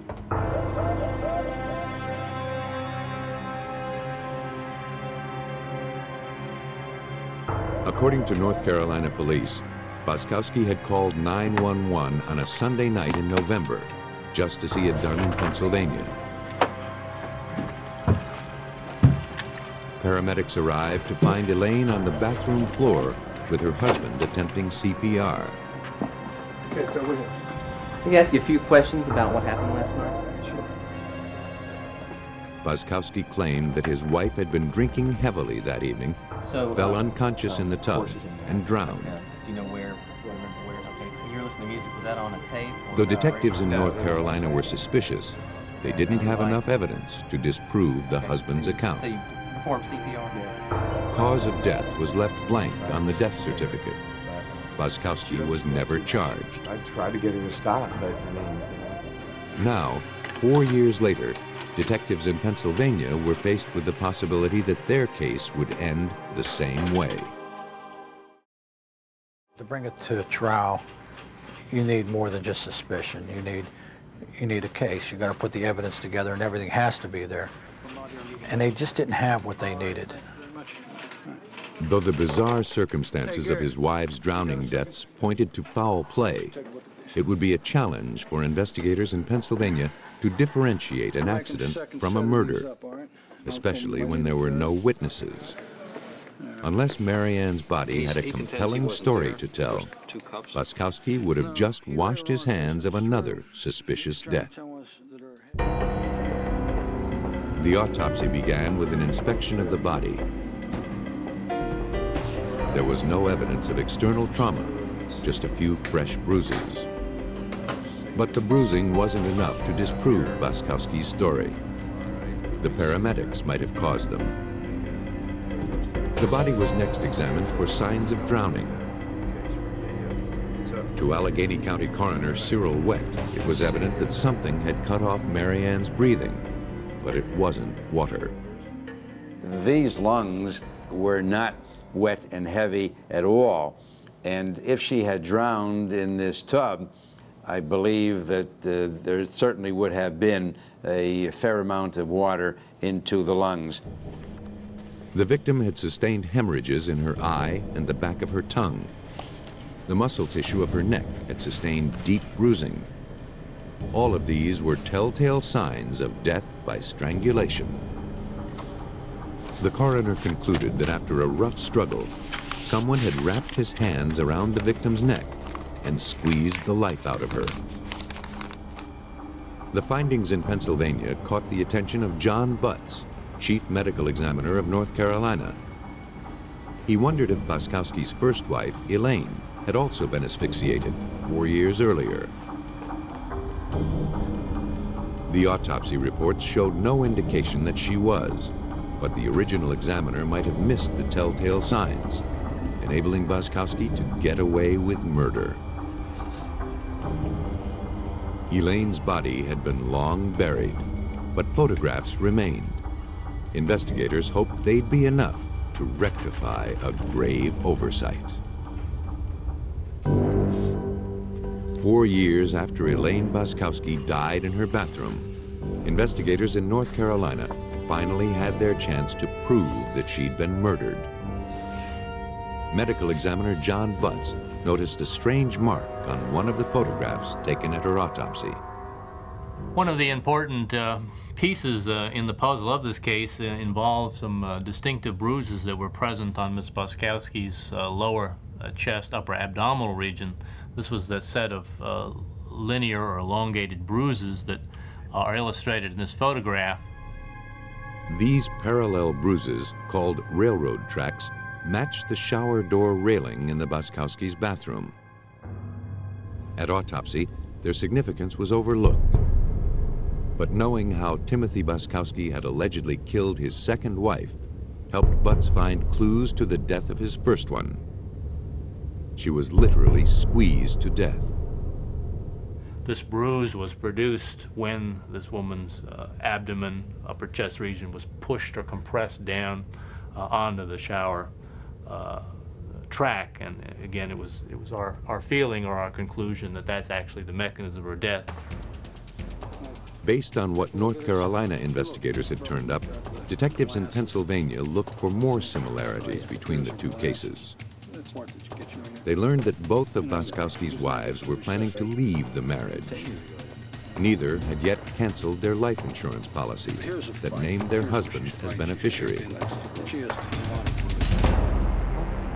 It seemed Boskowski felt that killing his wife would solve his financial and romantic problems.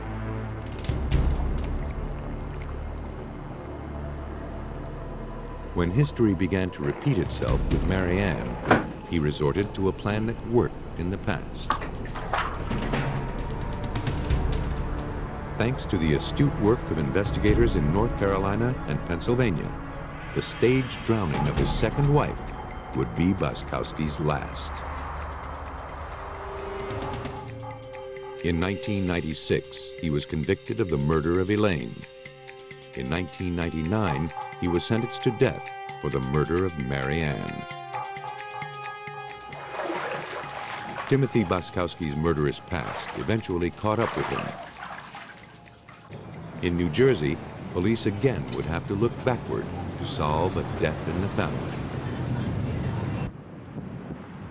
Early Saturday, March 4th, 1995, a jogger was having a run through East Side Park while most of Paterson, New Jersey still slept. One of its residents had apparently chosen to sleep practically on the jogging path. Hey, buddy, you all right? Only a pair of feet stuck out of the sleeping bag. The jogger wondered how the person could breathe and realized the occupant wasn't breathing at all. Police confirmed that the body in the bag was deceased. They interviewed the jogger and fanned out to look for evidence of a possible homicide. The victim was a young female, 18 to 24. She'd been beaten. The sleeping bag interior was blood-stained, but not soap, suggesting she was stuffed into it afterward, probably to move her to this spot. Detective Mike Cassari led the investigation. We knew it was a murder. We knew that wasn't the original scene.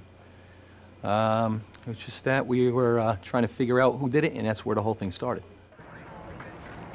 Most every homicide investigation begins with the victim. In this case, she had no identity.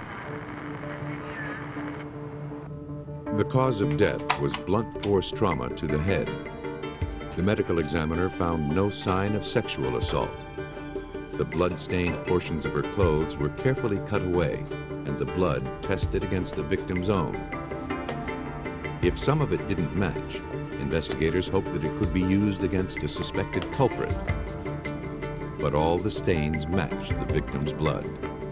They found neither hide nor hair of any potential suspect. At the New Jersey State Identification Bureau, the victim's fingerprints were run through AFIS, the Automated Fingerprint Identification System. It compares prints from police files all over the country. Within hours, it found a match right in New Jersey. The victim was 18-year-old Tara Carter. Her prints were on file because she had once been arrested for shoplifting. Her parents had moved out of state, but police found her closest relative, her sister. They brought a photo of the victim. See if you see anybody you recognize. A friend came to help because she couldn't bring herself to look at it.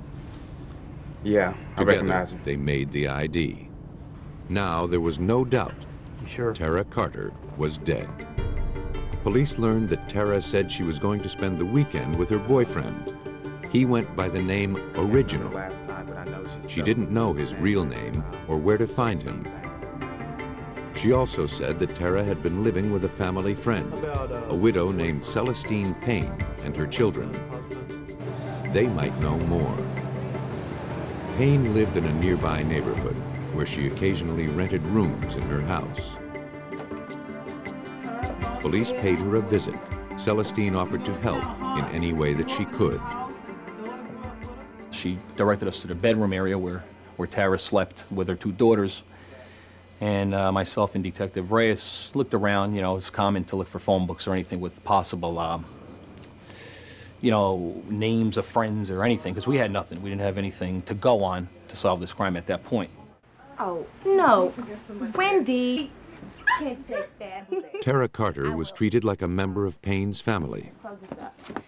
She was the best friend of Celestine's daughter, Wendy, with whom she shared the room until Wendy moved to South Carolina. Detectives looked in the closet where Tara kept her belongings. That's all I know.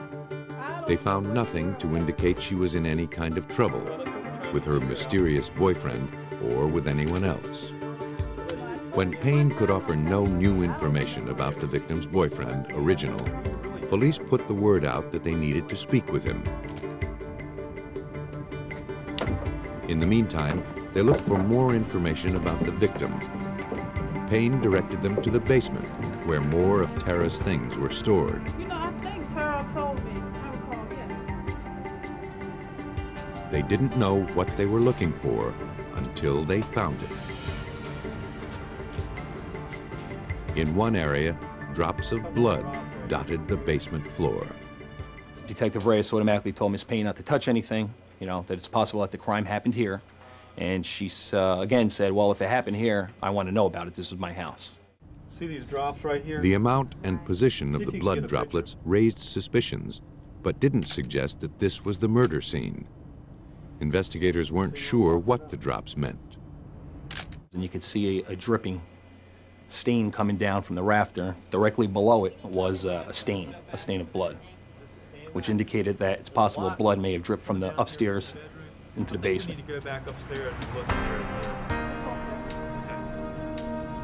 Celestine Payne gave her consent to a more thorough search of her house. She said, I want to know about it. Whatever it takes to figure out, you guys do what you got to do. While the forensics team was dispatched, detectives continued their investigation. They headed back to the victim's closet, which turned out to be directly over the blood-stained beams. They found blood on the wall and floor of the closet, along with blood-stained women's underwear and other garments.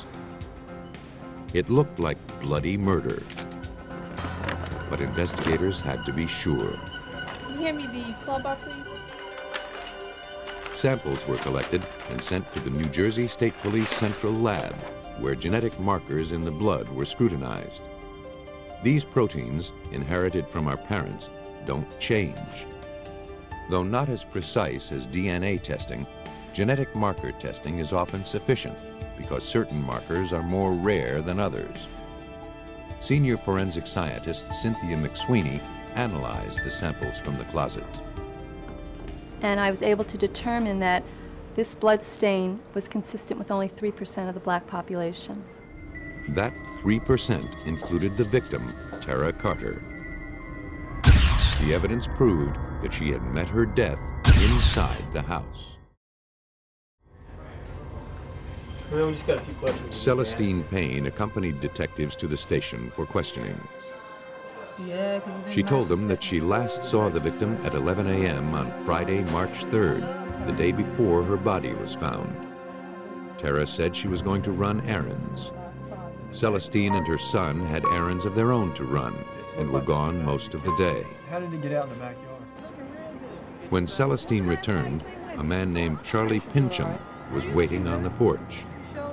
Pincham used to date Celestine's daughter, Wendy, before she moved away. And he was in the habit of stopping by Celestine's house and hanging out. She didn't know where he lived. Because he might have committed the crime while the Paynes were away, Charlie Pincham's name was added to the suspects list. While Celestine answered questions, investigators combed her house for more clues. Besides the bedroom closet, traces of blood were found in the kitchen. The drain pipes were removed and the traps emptied to see what might have accumulated there. Almost 100 articles of evidence from there, including blood drippings, swabbings. Took the sink apart and removed, later turned out to be skull fragments inside the sink trap, the toilet. There was some hair and matter found inside there. From there, the whole thing exploded. The investigation took off. By now, the victim's boyfriend, Original, heard police were looking for him and presented himself, along with an alibi. He was off the suspects list, at least for now. That left the equally mysterious Charlie Pincham and the grieving Celestine Payne. But detectives didn't know where Charlie Pincham was, and the forensic evidence didn't necessarily place Celestine Payne at the scene when the murder occurred. This wasn't the first time police had been to Payne's house. While reviewing the case, Detective Sergeant Ronald Humphrey remembered a prior incident. There was a guy stabbed maybe about a year and a half before that, Eugene Cooper. I remember Eugene living there, but I never got to interview him. He was in intensive care unit at the hospital on a stab wound, and we couldn't get to speak to him. Upon Cooper's release from the hospital, he refused to press charges and disappeared. Now, 18 months later, detectives tracked Eugene Cooper down to see if there was a connection. Cooper told them that while he lived in the house, Celestine wanted him to sign his life insurance policy over to her. He didn't do it, but let on that he had. Soon after, Charlie Pincham attacked him. He said that at the time he got stabbed, Charlie was the one that stabbed him, and Celestine Payne that put him up to it. Cooper didn't go to the police because he was frightened and wanted to put the whole ugly incident behind him. He picked out Pincham's photo from some mugshots. Because Cooper implicated him in this stabbing, it was more important than ever to locate him. Now that Eugene Cooper was talking, he had a lot more to say. And the case took another unexpected twist. He told police that Celestine had set several fires at her house for the insurance money. He also admitted that he helped Celestine move a body, but it wasn't the body of Tara Carter. Tara Carter had been found dead in a sleeping bag, and the investigation into her murder began to disclose other skeletons in Celestine Payne's closet. Hey, honey. According to Eugene Cooper, the death of Celestine's husband, Alfonso, years earlier, may not have been accidental. Prior to his death, Alfonso Payne had been suffering from severe hypertension and gout. He was being cared for by his wife, Celestine. In 1991, his body was found in a field across town. At the time, Alfonso's death was considered to be accidental, that he was doing drugs, wandered away, and collapsed. Now, 3.5 years later, Eugene Cooper told New Jersey police that he'd helped Celestine and her children dump Alfonso Payne's body on the other side of town. With Cooper's new information, detectives pulled Alfonso's medical records and autopsy report. They found that before his death, he had been too ill to even get out of bed, let alone get across town. The autopsy showed that the drugs in his system at the time of death weren't those prescribed for his medical condition, but high dosages of 5 kinds of tranquilizers and antidepressants, all prescribed for Celestine. Hey, can you lift the bed up? Yeah, sure. Investigators had enough to get another search warrant for Payne's home. They found that besides the policy on her husband, Alfonso, and for fire damage, Payne also managed to get one on Eugene Cooper, even without his signature. It appeared that Celestine Payne may have killed her husband, and once again, insurance seemed to be the motive. They also found a policy on Tara Carter's life. Looks like a couple of insurance This was strange because, like Cooper, she wasn't related to Payne. The policy provided a possible motive, Eugene Cooper, but not enough evidence to arrest Celestine for murder. You have the right to talk to a lawyer and have him present with you while you're being questioned. By this time, Charlie Pincham had been found and arrested for stabbing Eugene Cooper. Eventually, he admitted to it, saying that Celestine Payne put him up to it. Then, investigators asked him what he knew about the Tara Carter murder. He said he was there and tried to stop it, but Celestine Payne killed her. Afterward, he admitted helping her move the body, using a car she rented. They had what they needed to arrest Celestine Payne. Then they tracked down the rental car. Cynthia McSweeney tested the trunk for traces of blood and found nothing. But her job wasn't finished. Her tests of the liner below the trunk carpet yielded different results. When I analyzed the liner and did get a positive result, I began to think that perhaps the person had tried to clean up the area but had not done a thorough job. As before, a genetic marker analysis of the blood proved it belonged to the victim, Tara Carter. Its presence in the trunk of a car rented by Celestine Payne linked the suspect to the crime. You've got a pretty good racket. Despite the evidence, she flatly denied any wrongdoing.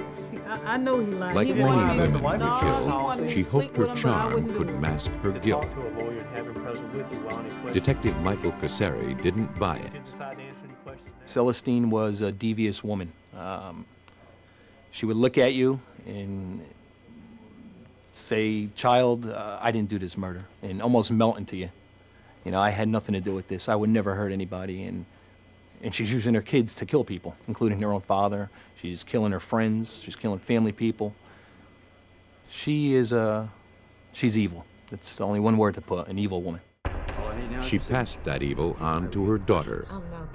Investigators learned that while Wendy pretended to be Tara's best friend, she also pretended to be Tara, at least long enough to sign a life insurance policy in Tara Carter's name. Oh, yeah.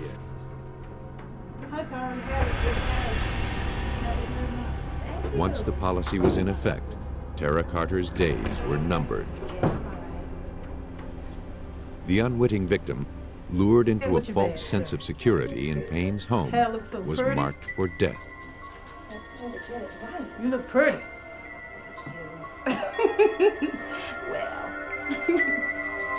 It came quickly. Pincham admitted using a crowbar. Her body was stashed in the upstairs closet until it could be bundled and moved safely without being detected. Ultimately, The forensics clinched the case, and even Celestine Payne couldn't deny it. The bloodstains, the financial motive, and the opportunity all pointed to Payne, her daughter Wendy, and Charlie Pincham. When faced with the evidence, they plea bargained. Celestine Payne and Charlie Pincham received life, and Wendy Payne received 28 years. To solve some homicides, investigators need look no further than the victim's own home. But just because a suspect is a relative doesn't mean the case will be solved with relative ease. A killer in the home will take greater care to cover his tracks. It's up to forensics to make sure that deadly secrets don't stay buried in family plots.